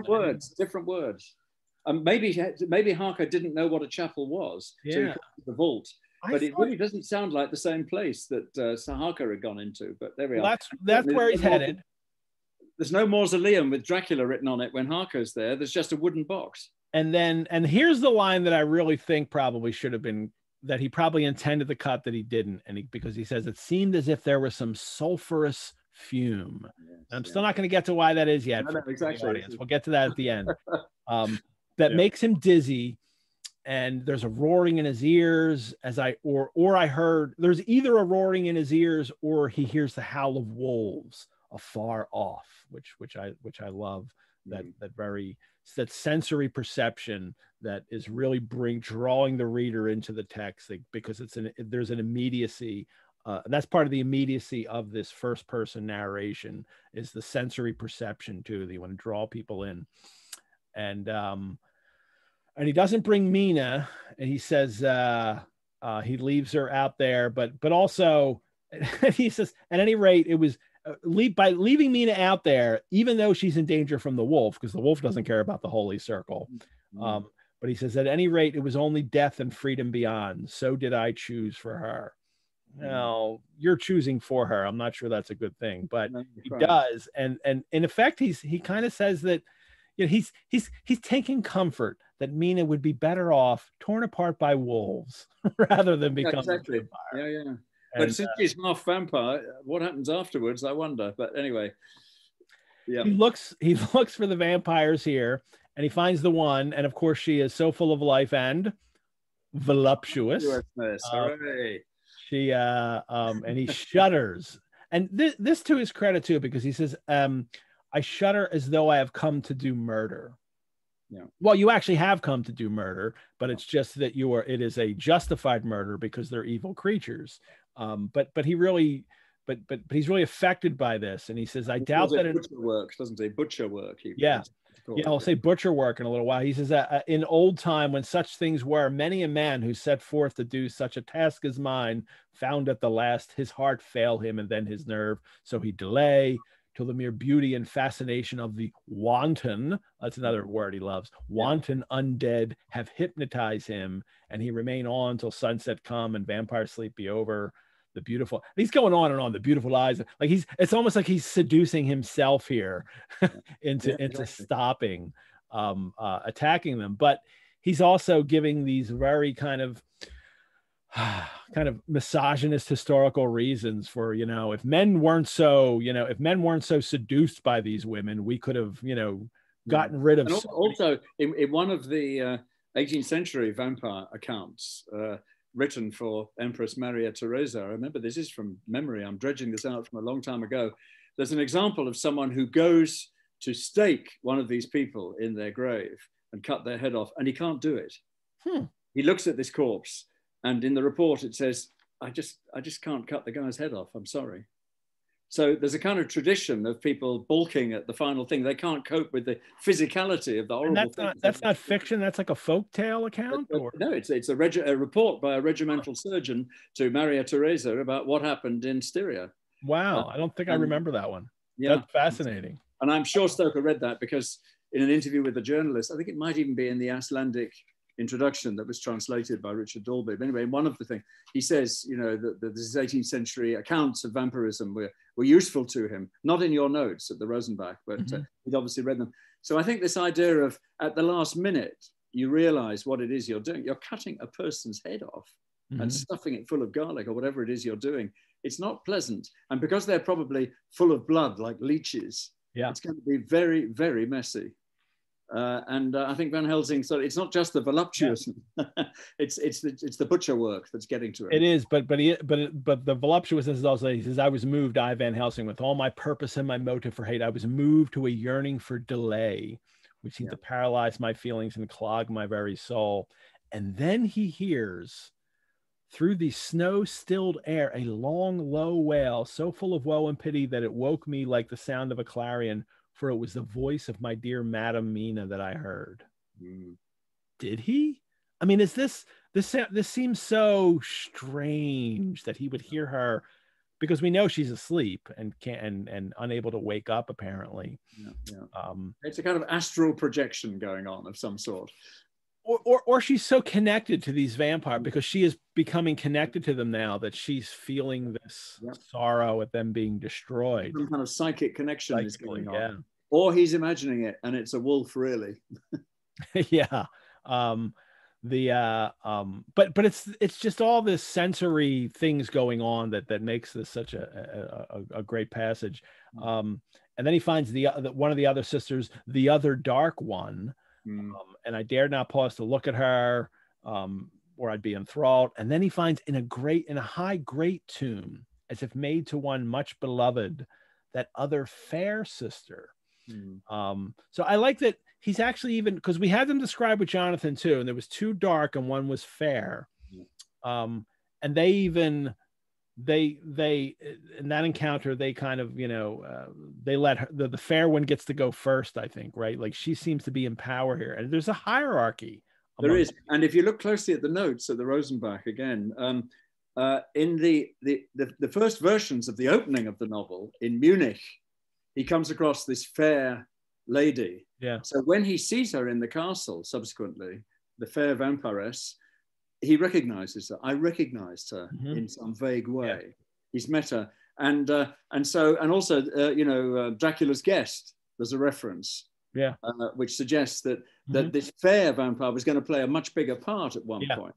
And that when he gets to the castle, he actually recognizes someone he's met before in a different circumstance. So she's important, although she's been rather diminished in the final. And it's just another echo of that lost first, chapter or few chapters of the book. But clearly by this point, he's almost certainly discarded that as he's finishing this novel, but yet he still has in his mind, there's this greater role played by this fair one. And I just wonder too, if there's anything we can, draw from the imagery about it's the fair one that is is the most important one, in a sense, because blonde hair wasn't necessarily, the kind of great thing in the Victorian age that has become, afterwards in beauty culture. Victorians seemed to be more in love with darker haired women. Yes, although they liked pallor of skin, a fashionable pallor, blue blood. You can see the veins because you don't do manual work. That you have fair, very, very fair skin. That's beautiful. Like that Lord Leighton picture on the front of my vampire book. Very pale, ceramic pale. That's very fashionable. That's like me over this whole shutdown here, because I'm just sitting in my study up here. And I don't go out. Don't catch the sun. Don't go out. No. Don't get color in your face. I don't want to go out.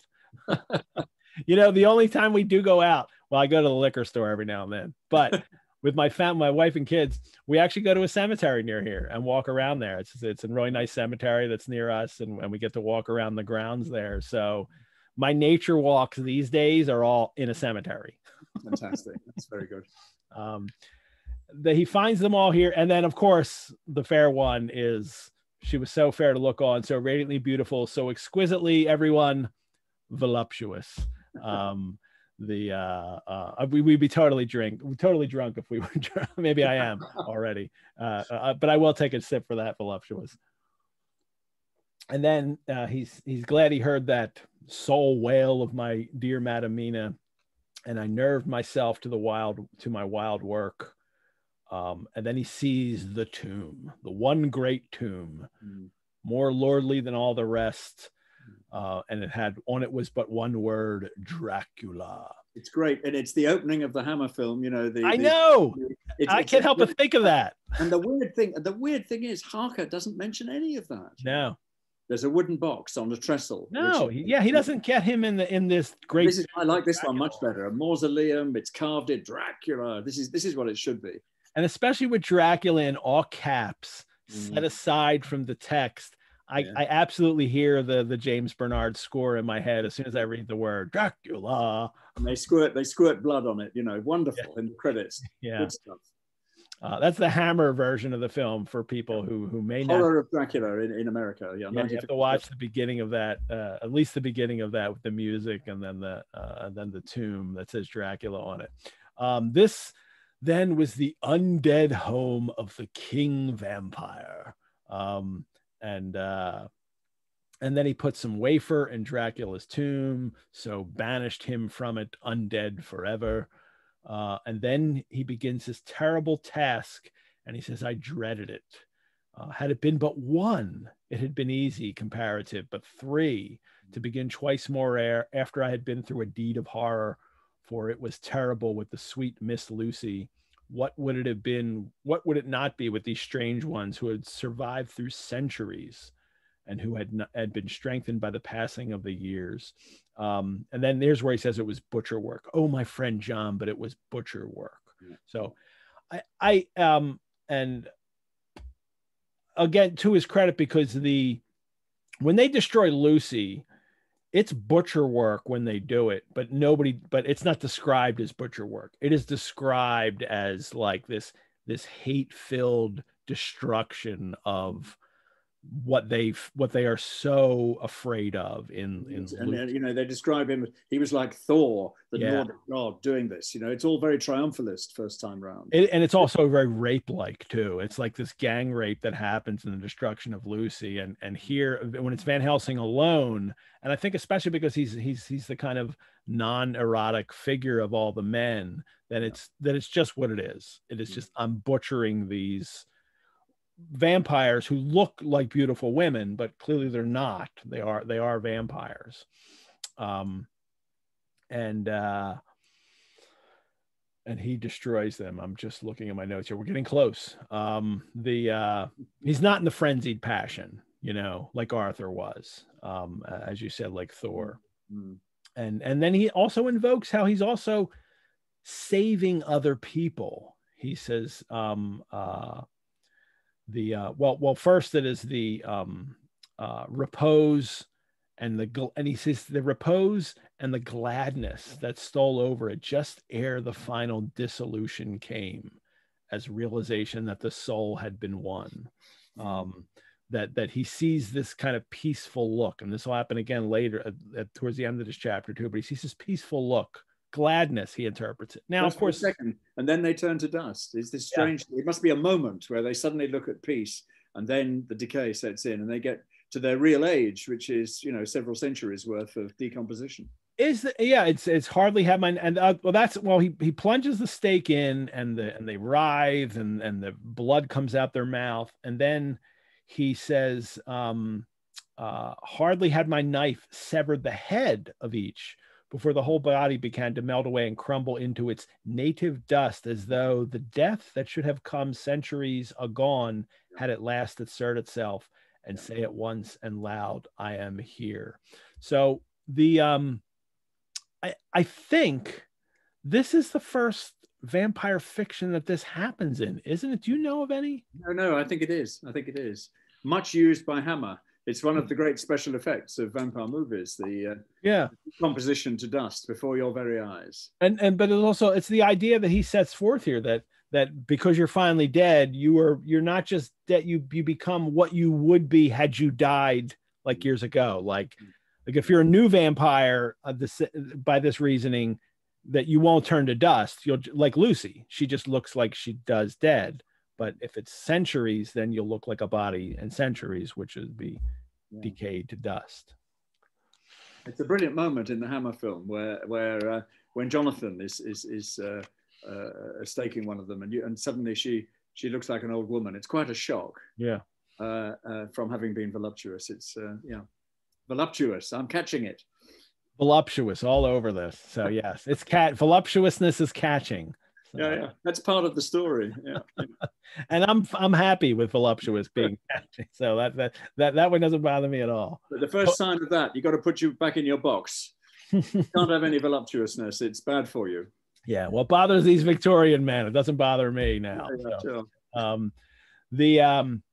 And this is where then he fixes the entrances that nevermore can the Count enter there undead, which is, of course, that wouldn't happen. He's going to crawl up the wall anyway, right? We've already seen that. So, well, that's the thing. He obviously hasn't been reading Jonathan Harker's diary very attentively, because he knows that if you block off the entrances, that's nothing. You've got to block off all the windows. You've got to block it up so you can't climb the walls. This guy can enter the castle in many different ways. He doesn't just come in through the front door, but never mind. He blocks off the entrances. Elizabeth G in our audience asks, "Are we sure that the tomb Jonathan discovered was his tomb?" Well, that's an interesting question. Yeah. Maybe there is a vault in the castle as well as a chapel. Yeah. And Dracula changes his bedrooms every now and again. Maybe. Possible. It's possible. It's a big castle complex. You maybe have lots of these vaults and things. That's giving Stoker the benefit of the doubt. I like that. Elizabeth's giving me the Poe connection here, which I always love. About the same thing happens to Valdemar in the Poe Facts in the Case of M. Valdemar story, when he's finally released from his mesmeric trance. And he liquefies. Yeah, it's so great. Nice, wonderful. Yeah, it's actually one of the only, and people, it's true, it's one of the only really gross moments in Poe. He doesn't actually usually describe that kind of gore, which you would think he does, and he actually doesn't. Except for that story, it's just really gross. So everybody read Valdemar. The Facts in the Case of M. Valdemar by Poe. That's a really tremendously good story. Van Helsing goes back to Mina, where she's still sleeping, and she wakes up, and he says, come away from this awful, or she says, come away from this awful place. She was looking thin and pale and weak, but her eyes were pure and glowed with fervor. And Van Helsing is glad to see her paleness and her illness. Oh, I'm glad you're looking very ill. Yes, that's it. We like pale. Yes. Because his mind was full of the horror of that ruddy vampire sleep. He completely missed an opportunity to say voluptuous. Mina says, Madam Mina tells me that she says we go east. Well, he says we go eastward to meet our friends, and him who Madam Mina tell me that she know are coming to meet us. So Mina's still connected to Dracula. She knows Dracula is on his way. That is, and she's still connected there, and they're going to go and meet them. So now we're back to Mina. We get a journal entry from her again. She's recovered in some sense, I guess, because he's killed the vampire women, and maybe that's helped her recover some more here. This is, or is this is the end? Oh, no, because her whole account here is written obviously after everything happens, because it's 6 November, and then she can write this account after. This is it, right? This is Mina's account. This is the end of the book, everybody. This is the very last journal entry we get. And they take their way towards the east, where I knew Jonathan was coming. And that's interesting, because she says, I know Jonathan's coming. Van Helsing says him, and where it's Dracula was coming is where she's directing them towards. Here's where we get the castle perspective that Mina describes that seems wrong, right? We look back and saw where the clear line of Dracula's castle cut the sky, for we were so deep under the hill whereon it was set that the angle of perspective of the Carpathian Mountains was far below it. We saw in all its grandeur, perched 1,000 feet on the summit of a sheer precipice, and with seemingly a great gap between it and the steep of the adjacent mountain on my side. That's a great image, but it also means like, must be like a couple miles away from it. I mean, it is, to really look that imposing. I mean, people have tried to identify, the castle. Where is it? Is it Slane's castle in Scotland, where he wrote part of this? Is it Dublin Castle? Is it Bran Castle in Romania? Is it Poenari, Dracula's castle? This is a standard description of a Gothic castle. Yeah. Mrs. Radcliffe described them the same way. Horace Walpole described them the same way. They are jagged silhouettes perched on top of a hill. That's what Gothic castles are. It's what the surrealist André Breton called the castle question. Surrealists love these castles, perched, tottering on the top of a tiny crag. You've got this wonderful castle that would be quite impossible to build, but it looks great. A lot like, it's also a lot like the castle of, I can't remember its name, that they use in Nosferatu and in the new BBC Dracula. Yes, exactly. I've forgotten. Yes, that's right. That's right. Right up on the top there, where it's any door. How did they build it? How do they get all those stones up there? What did they, amazing.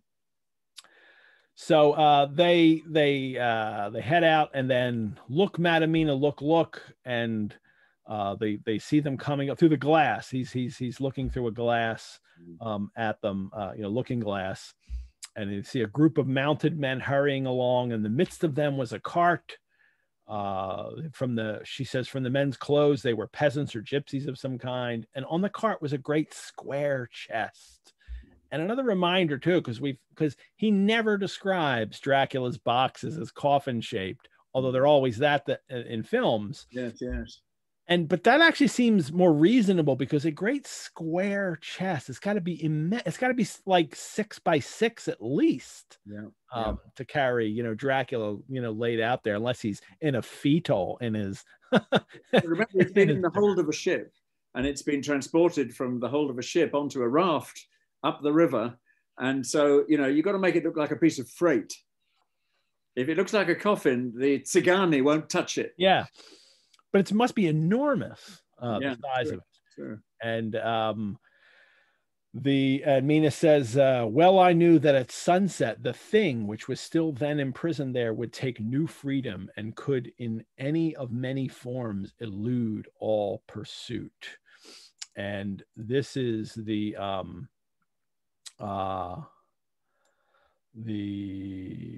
getting close here.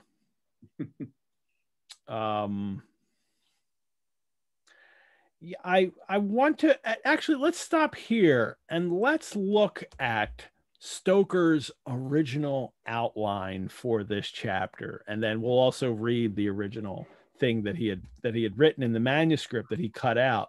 But first, let's look at the chapter, and actually, it's I'll show you 2 pages here. Sorry, I've accidentally closed a folder. Let me pull it up again. Here it is. The first image I will show is, this is just the flip side that we looked at last week. And this is chapter 26, and I've turned the page upside down because we have the Stratford and Philadelphia. We went on about this last week, Christopher, about it's my favorite note because it's connected to Philadelphia too. So this Philadelphia hotel. Shows that if there are occasional inconsistencies, he's writing it in hotel bedrooms, on the run, in the middle of a theatrical tour. Yeah. It's been a long day and I'm going home at night and I'm going to write the last chapter. So it's no wonder that sometimes the concentration slips. Or at least just stole the stationery, but which we all do.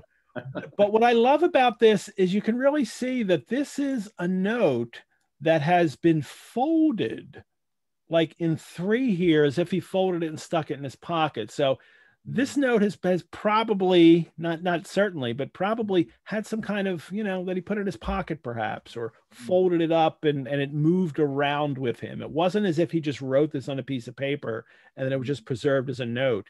He likely transported it in some way just because he folded it up. And if he was just keeping it on his desk with his notes, he wouldn't need to do that. So, but the flip side of this is the real, fun part for today.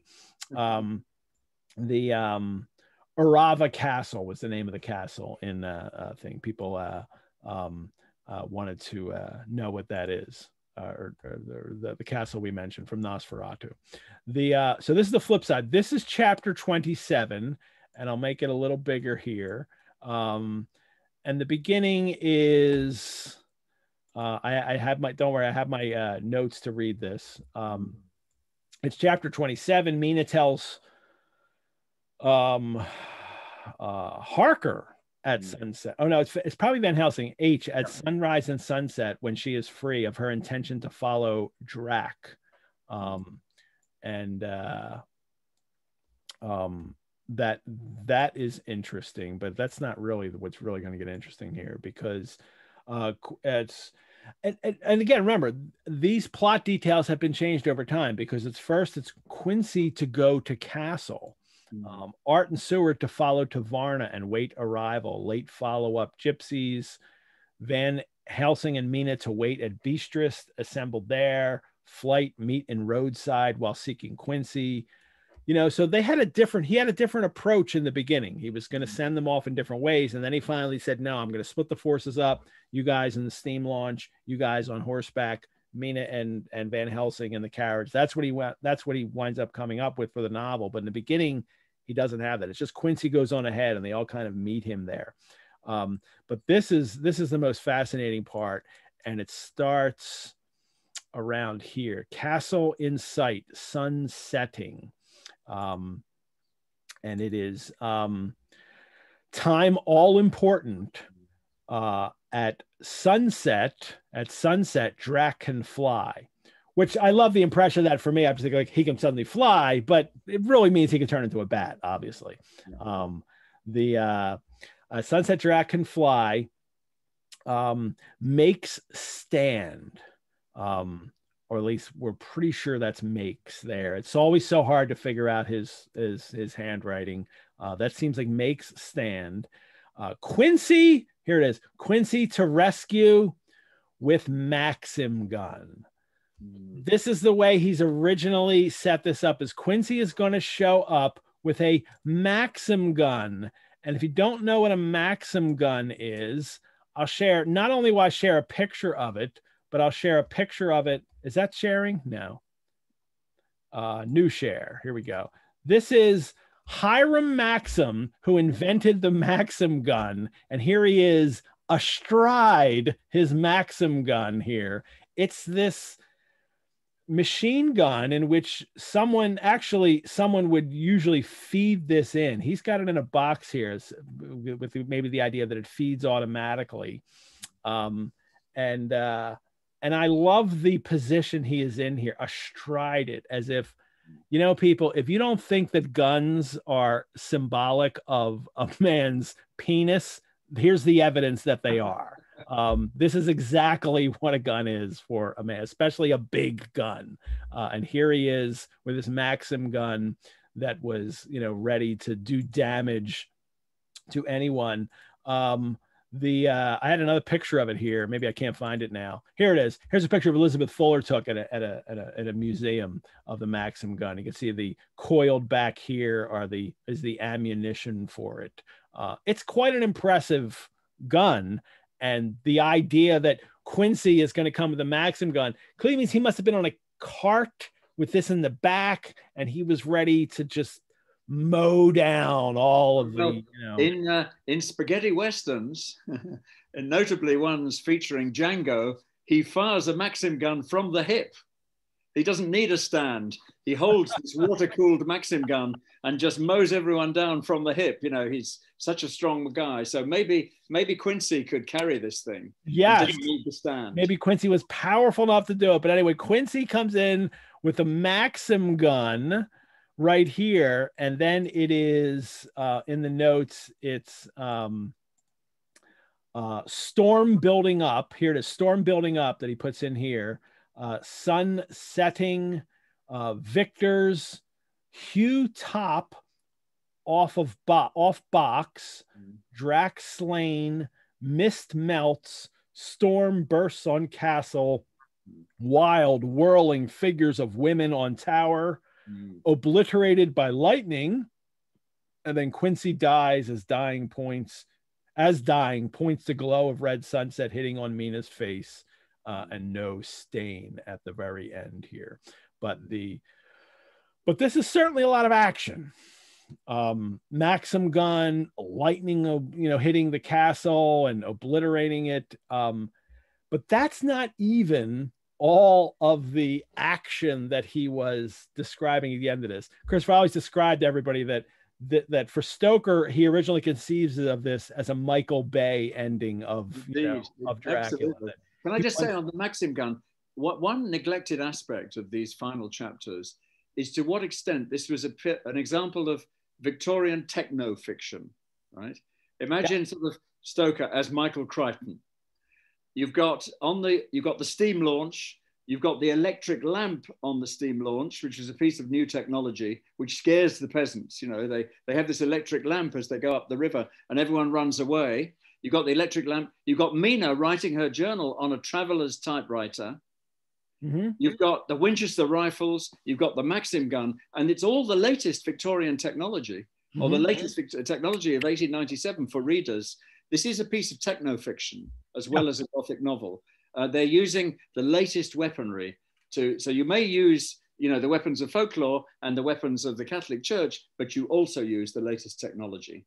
And that's why the Maxim gun fits, I think. I mean, Quincy ends up with a bunch of Winchesters, but equally, they're almost as much science fiction to British readers. But at the end, he decides not to use it. And then like this was finally the one piece of modern technology they thought, all right, this may be a little overkill, and that I need to move it into something else.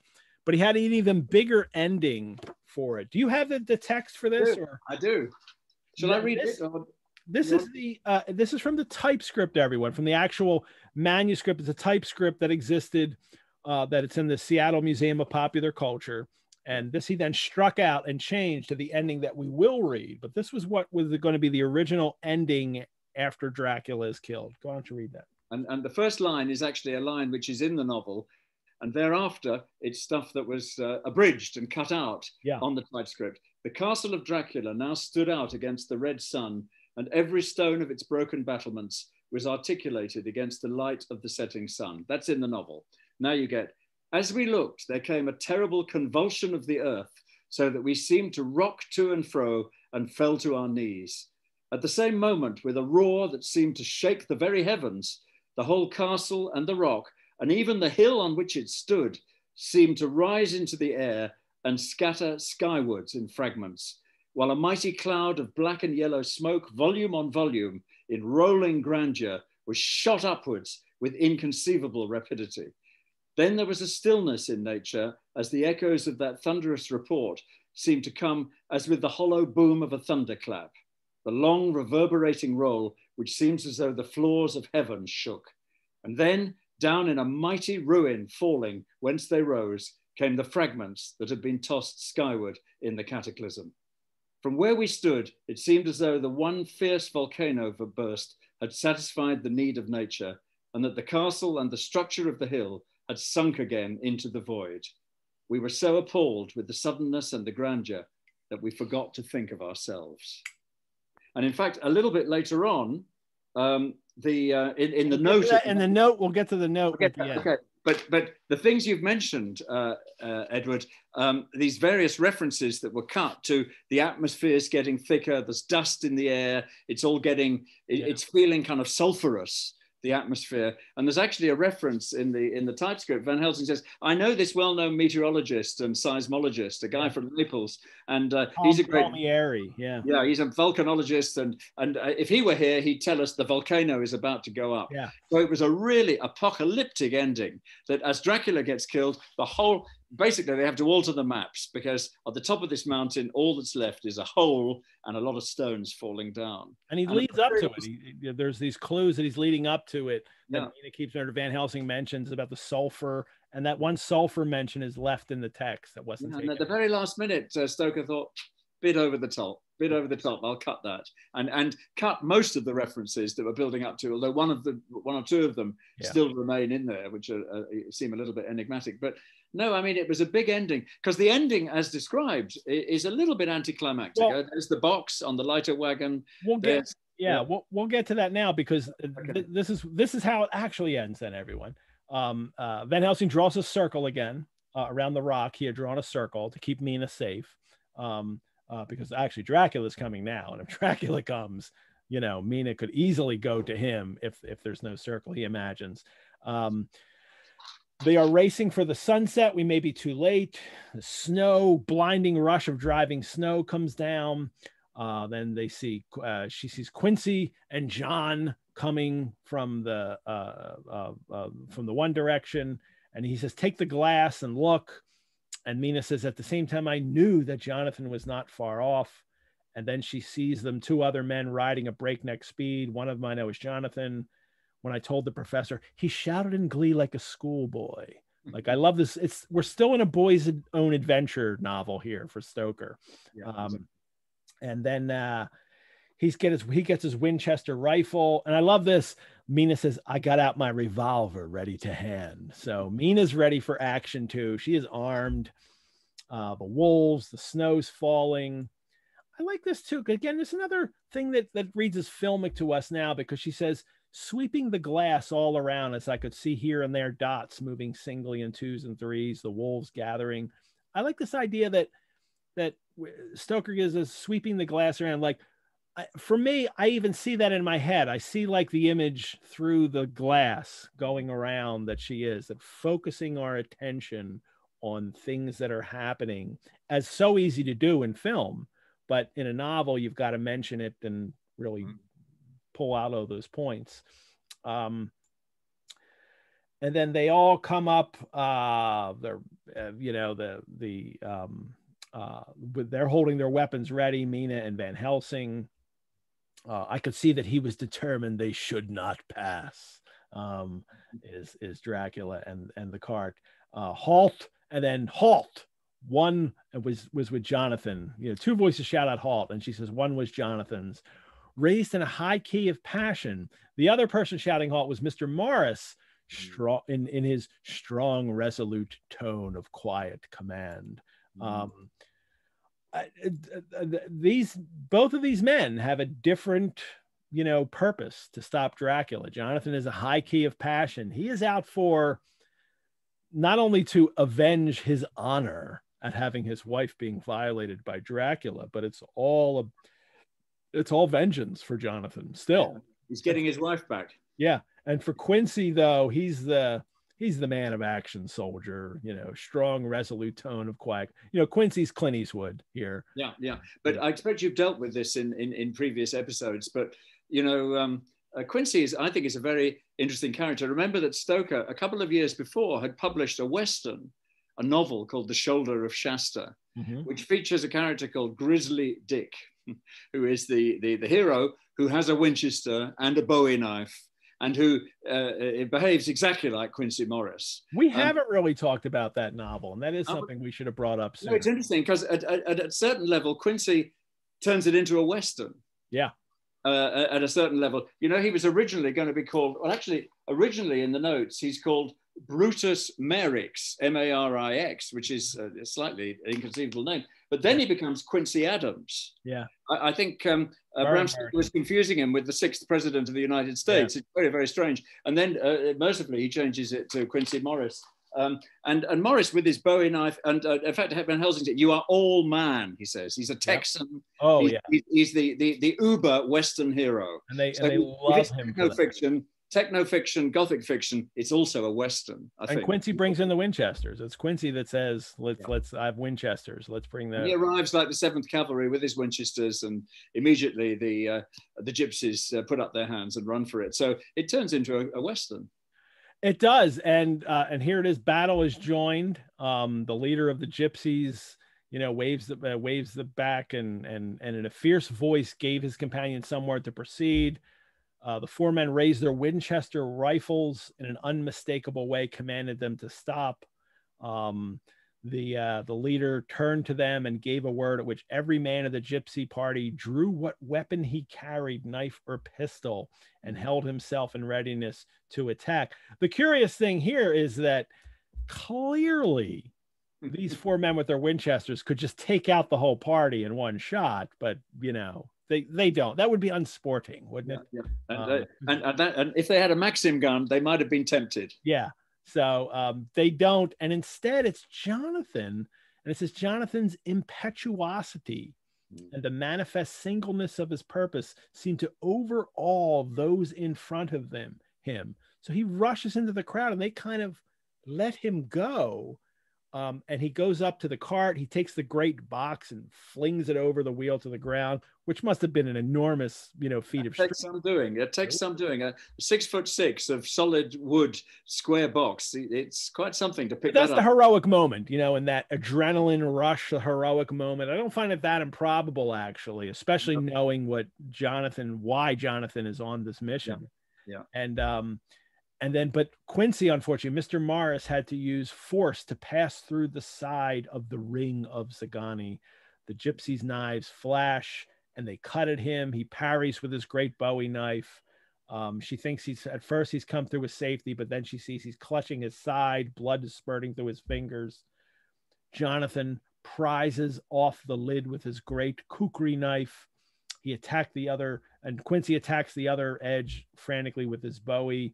They pull the lid off, and the gypsies, who are, just with Arthur and Seward pointing guns at them, they just give in. The sun was almost down on the mountaintops, and the shadows of the whole group fell long upon the snow. I saw the Count lying within the box upon the earth. This is Mina's perspective. Some of which the rude falling from the cart had scattered over him. So he's got dirt across him.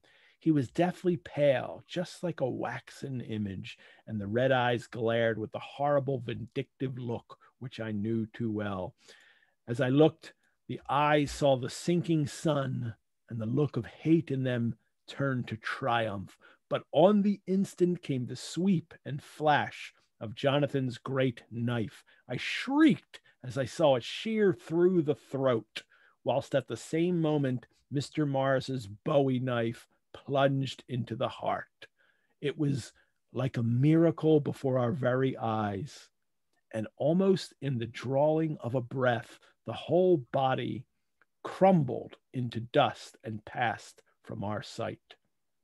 I shall be glad as long as I live that even in that moment of final dissolution, there was in the face a look of peace such as I never could have imagined might have rested there.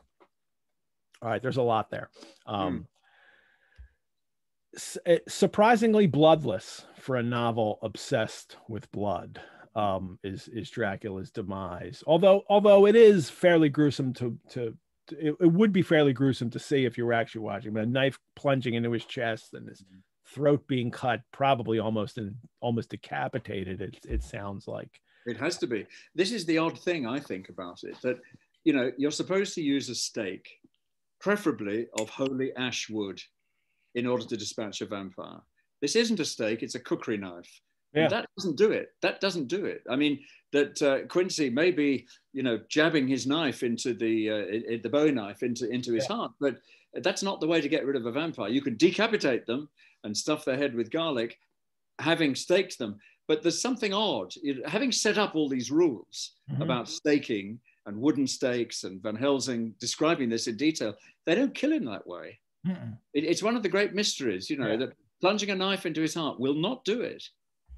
And so the decapitation will. So clearly he is being decapitated. But why did they do that? Why weren't the fearless vampire hunters armed with stakes? Why weren't they armed with the proper weaponry in order to get this job done?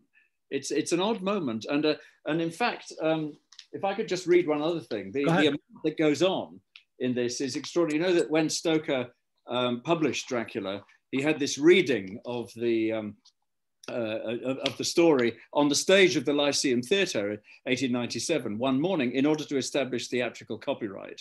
And the manuscript of this turned up because it was sent to the Lord Chamberlain's office for censorship. And a few years ago, it's been published. This is the Stoker's theatrical version of Dracula, which is basically a scissors and paste job of bits of the novel. But at the end, it finishes like this. Imagine, it just shows how much happens in that last few pages. Morris, halt, brackets, horsemen fight with gypsies, and Morris and Harker throw box from cart and prise it open. Count seen, fades away as knives cut off his head. Sunset falls, Morris is wounded, and Harker holds up the head. Morris, I'm only too happy to have been of any service. Curtain. That's it. And I mean, in those sort of 6 lines, an incredible amount has happened. You know, it's the last reel of a Western. You know, it's the horseman, it's the chucking the box off and all the rest of it. But interestingly, Harker holds up his head in the theatrical version. I'm not sure, does he in the novel? No. No. So that's interesting. I mean, that shows that it's a severed, that shows they've done it. And that the vampire has been slain, because that's one way to kill vampires. But it's left ambiguous in the novel about, you know, they've just cut his throat and stabbed him in the heart. Well, that's no good. What do you think about, back again? But also the whole change here from originally, you know, volcanic explosion after this and all of that, and people have said this, and one of our audience members, Adam, who's always sending me questions, he writes about the anticlimactic ending. He says, and especially if there's no real challenge from either the Count or his minions. And Adam wants to know what we think of that. What do you think of the end of Dracula here? Do you think that is this a little bit of a letdown that we don't get a real battle here, but rather just them destroying him? Well, some people have speculated, I think wrongly, but they have, that Stoker was setting up a sequel, and that you know, they didn't really dispatch Dracula. It looks as though they do, but they've got it wrong by not using a stake, and by cutting out the explosion at the castle. He cut out the sort of apocalyptic aspects of the ending and made it rather perfunctory. And that, because in the notes, there's a couple of, you know, you mentioned the Maxim gun, but there's one or two, and you also mentioned the wild whirling figures of women on the battlement. So at this moment, when Dracula's head is cut off, these wraiths that have appeared earlier suddenly sort of recover from being staked by Van Helsing and appear on the battlements again as wraiths. That's very odd. You can see why that was cut. But it says volcano and someone killed by wolf - werewolf. And people have speculated, maybe one of the party, maybe Quincy is bitten by a werewolf. He's a hunter. He goes hunting in the Transylvania. Maybe he's bitten. Maybe they're setting up Quincy as a vampire. Anyway, that's what people have speculated, and that the perfunctoriness is like the last reel of you know, Rocky 7, where you're just setting up Rocky 8, and so you're not going to explain anything because you want the audience to be hungry for the sequel. I just think Stoker ran out of time. He ran out of words. Obviously, at the last minute, he was asked to cut the novel quite substantially, hence the typescript, removing lots of bits in order to fit it into the page length, the number of gathered pages Constable and co. wanted from him. I think he was against the clock. He needed the money, and I'm afraid by now it's let's get this thing over with. You know, this novel has lasted a long, long time. It's taken me 7 years since I first had the first thoughts about it. Come on, let's have a fade out ending. I'm afraid that's what was happening. But some people have speculated that he's setting up a sequel because it is super punctury. I think it's especially satisfying for me especially with Mina mentioning the look of peace that she sees in him, and that it becomes more important for Stoker in the end to make sure he emphasizes that pity at the end, that you know, that they're destroying this monster, and the men go in and destroy him with kind of great, you know, vigor and hate. But Mina looks on it all as something very different has happened, and they've actually given mercy to him. And I think if you have this giant apocalyptic ending, that mercy, that pity gets lost. And also, you know, the colonists show mercy in that they don't shoot the Tzigani. You know, Dracula's palace guard, looking at the Winchesters, sheath their knives and creep away. So it isn't a massacre, which it would have been if someone set up a water-cooled Maxim gun. They'd have mown them all down. So the colonists are being merciful to the locals in various different ways, I think. And that's what, again, makes it anticlimactic. We expect quite a lot of shooting at the end and lots of bodies lying around the wagon. Not at all. It's anticlimactic in a good way, in a way that I think, you know, is a very positive sign, is the way that it ends. And the Westerners bring out the technology and the Easterners run for it. But they go away. The gypsies just go away. It says they take their way off, and the wolves followed in their wake. So maybe they're not going to survive. Yes, it's made a bit like the Wild Bunch. You know, they disappear, and then we realize they've all been done in off screen. And then for Mina, it is the holy circle did not now keep me back. That she's free. And then. But it's Quincy now that they go to, and because Quincy's been wounded, and he says, "I am only too happy to have been of any service. Oh God," he cried, "it was worth for this to die. Look, look." And as the sun's coming down, they see that the mark on Mina's forehead, which these men have been obsessing over since it happened. I was talking about it in previous chapters. It's the men who kind of keep saying, "Oh, and that mark on your head." So they're the ones obsessed with the mark, and it's gone. The dying man spoke. "Now God be thanked that all has not been in vain. See, the snow is not more stainless than her forehead. The curse has passed away, and our hero Quincy dies." And because he isn't Clint Eastwood, that's more lines than Clint Eastwood's ever spoken in his entire career. Or indeed Gary Cooper, who just say, "Yep, this is quite a long speech. This is someone on the stage of the Lyceum really giving them their money's worth as he does his dying speech." And he's died for Mina. And that's what he says. He says, "I didn't die to save the world from this evil. It's all for the woman." And that'll get reinforced again here as well, even at the end of this note that follows, because then there's a note. Yep. 7 years ago, we all went through the flames, which is actually changed from the TypeScript. TypeScript said 11 years. Yeah, exactly. Actually changed that. It's for some reason. And it drives people crazy trying to date the novel. Yes, exactly. You know, so, and then this curious line, "And the happiness of some of us since then is, we think, well worth the pain we endured." The happiness of some of us. Well, that could be a reference to Quincy. They lost someone. Yeah.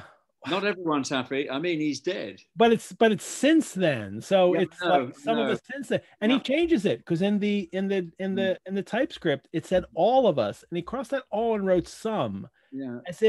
As if some of them certainly maybe were not happy after this. Maybe the Harker marriage isn't working out quite as well as they hoped. He's clearly hinting at something. It's not a pure happy ending just by that tiny little word. Yeah, yeah. And then it's their boy's birthday is the same day as that on which Quincy Morris died, and also the day Dracula died. So it's not just happy birthday, or it's also today, November 8th is Stoker's birthday, but November 6th is actually Quincy's birthday, or the child's birthday. And Dracula died. Sequel, anyone? Yeah, yeah. And the bundle, Dracula died. And the bundle of names that linked our little band together. That's who they named. Like, he has everyone's name, right? So what is his name? It's pretty weird. His name's Quincy John Jonathan Abraham Arthur Harker.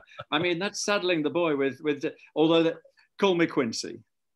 And they do. Yeah. And then it's interesting, in the summer of this year, we made a journey to Transylvania and went over the old ground, which was and is to us so full of vivid and terrible memories. And then here's a line that he didn't cut out, but should have been. He says, "Every trace of all that had been was blotted out.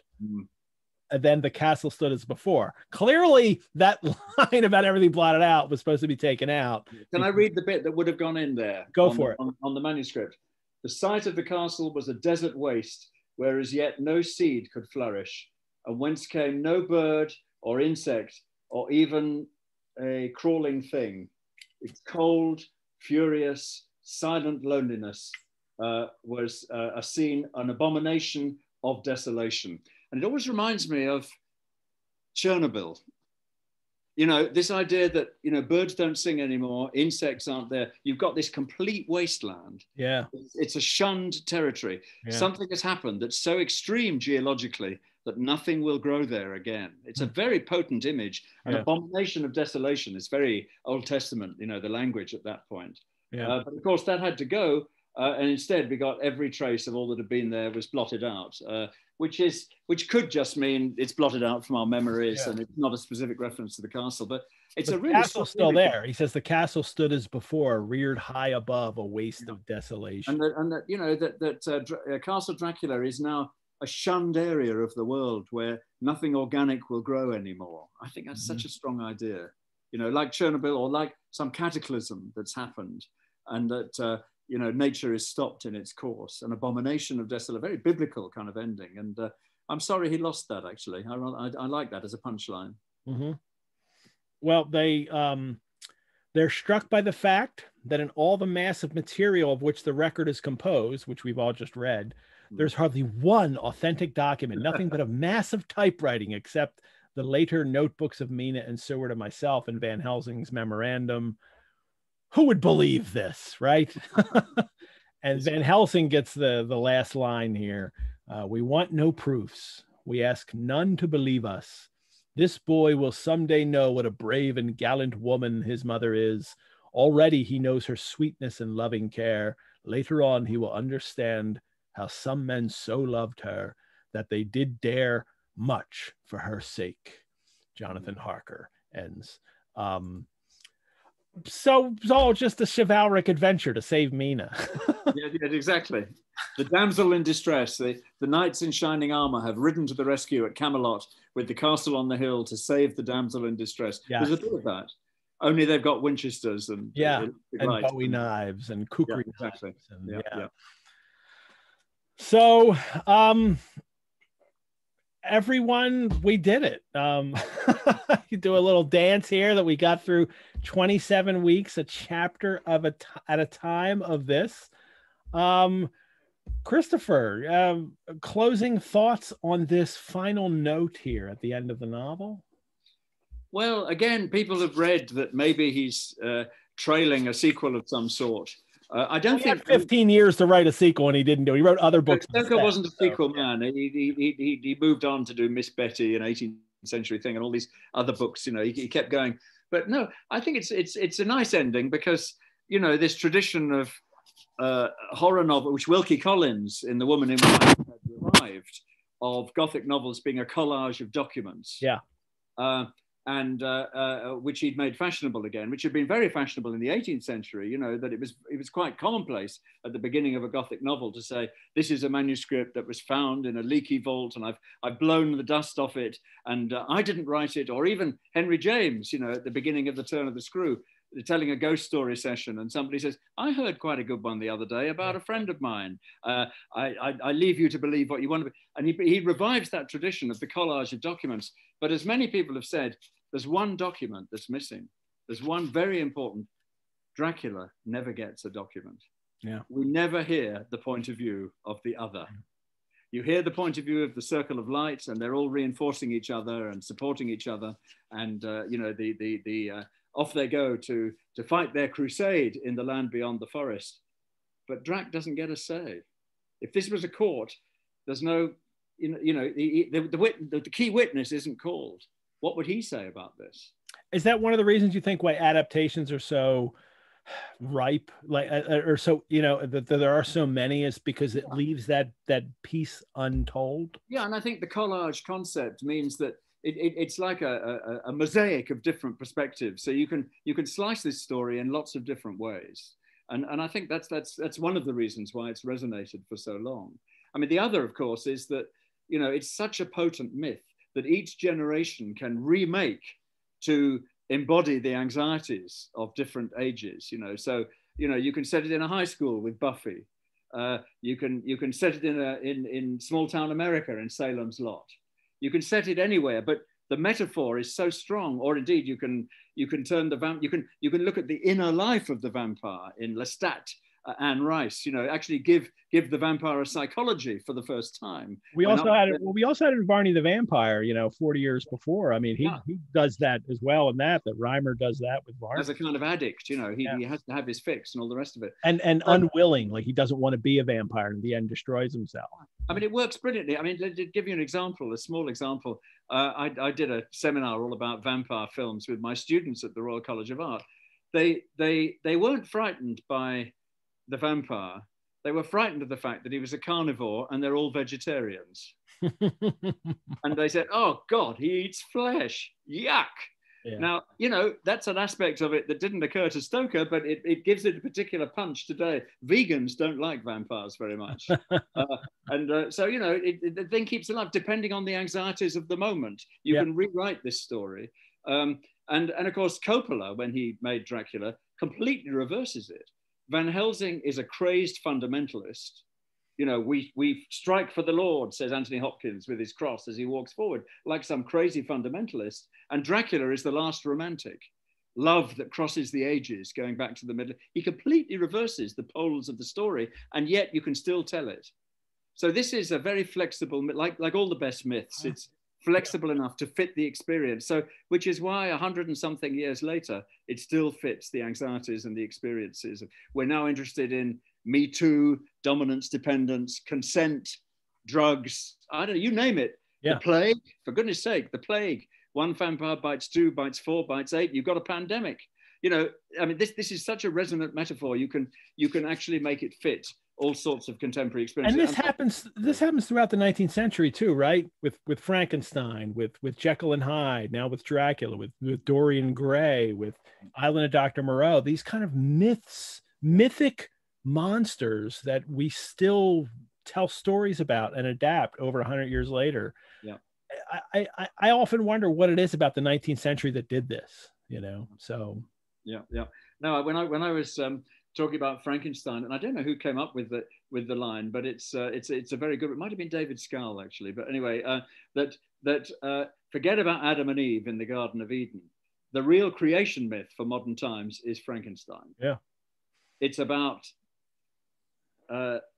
test tube babies, as we used to call them. It's about a scientific birth, a technological birth, and this is the metaphor for the modern era of birth. So Frankenstein becomes the new creation myth. Well, in the same way, Dracula is the myth of unbalanced relationships of various kinds, you know. And no, it's long may it live. It'll be here for many hundreds of years to come. Well, cookery knife and Bowie knife, forget it. This guy is going to come back. And people in our audience, I did not ask Christopher to do that segue into our next adventure, which will be Frankenstein, but it naturally happens. And that's one of the reasons we're going to do it next. And in fact, you know, in 1826, a visiting dignitary visited London and went to one of the London theatres and saw the first horror double bill in history. 1826, The Vampire coupled with Frankenstein. Yeah. We have an adaptation of Polidori and an adaptation of Mary Shelley. So we now have a playbill at the Rosenbach that we just inquired last year, the year before, very recently, that it's a playbill for Presumption, the Frankenstein play, and at the bottom of it says like, and coming up this week kind of thing is The Vampire. Right. So you know, like they've been together since the 1820s, so they're still together. Well, Dracuphiles, we did it. We talked about each chapter of Dracula from May 3rd, when the novel began, to today, just 2 days after the novel ended on November 6th. And we managed to finish on Stoker's birthday with Sir Christopher Frayling. I call that a big success for a program. Christopher, I can't thank you enough for taking the time to annotate this last chapter with us. And I also have to thank Les Klinger, because he connected us, because Les knows everyone. And I got to go to Les now for Frankenstein connections too. But I hope you'll consider coming back and being a special. I'd be delighted because, you know, you mentioned I did the book a couple of years ago. Yeah, which I have in the other room. Like I have that book too. That's just the Frankenstein books. Cheeky subtitle, The First 200 Years. Yes. So, there are many more to come, but yeah, I'd be delighted. Good, and you're welcome at the Rosenbach anytime. So when this pandemic ends, you should come by and visit us. Great. And we'll have a cocktail together to toast Bram Stoker and his birthday. Excellent. So Stoker syrup special. Yes. So because I've had, since I started the Rosenbach, we've had a Stoker birthday vampire celebration every year. So I would definitely continue that. Thanks, Steve, for being our chat Renfield today. Steve, I thank you for every week that you've done this. I really appreciate it. And Dracuphiles, thanks for tuning in today. This recording, of course, will be posted on our website. And if that's how you're watching right now, thank you for watching it. We have a Sundays with Dracula Facebook group. If you're very new, maybe you're watching this show for the first time, go on Facebook, find our Facebook group where we continue the conversation. I'm also always available to answer anybody's questions via email. I encourage anyone, if you're going to drink, try some spirits from Tamworth Distilling and Art in the Age. I am loving the drinks that they have come. They will return for Sundays with Frankenstein, and they're going to help me concoct the Frankenstein cocktails for the run of that show as well. Don't forget, everyone, to join me tomorrow night for the final Monday Drac Chat of the year with Dracuphiles Carrie, Anastasia, Holly, Jennifer, and Rachel. and next week in our special Sundays with Dracula wrap-up show. Same time, with all the co-hosts returning, Tucker Christine, Josh Hitchens, Josh O'Neill, and the Ghoul Guides, Dr. Lauren Nixon and Mary Going. So don't miss next week. I'll have a lot of fun talking about the book, our experience during this whole biblio venture, and I'll have news about about registration for the next one, the Sundays with Frankenstein, and our prizes. So join me again for one more week. Once again, Christopher, thank you. Thank you for having me. Thanks, everybody. Wine. I do not. Sorry, I'm trying to imitate Bela Lugosi, but it didn't quite come off. That's okay. I'm drinking champagne today, and I do champagne. So thank you for having me. See you next time. All right, everyone. Once again, we'll be played out by Tucker Christine's Plated Gazelle song, Storm into Whitby. Farewell, everyone. And in the words of our friend Dracula, go safely and leave something of the happiness you bring. Farewell. Farewell.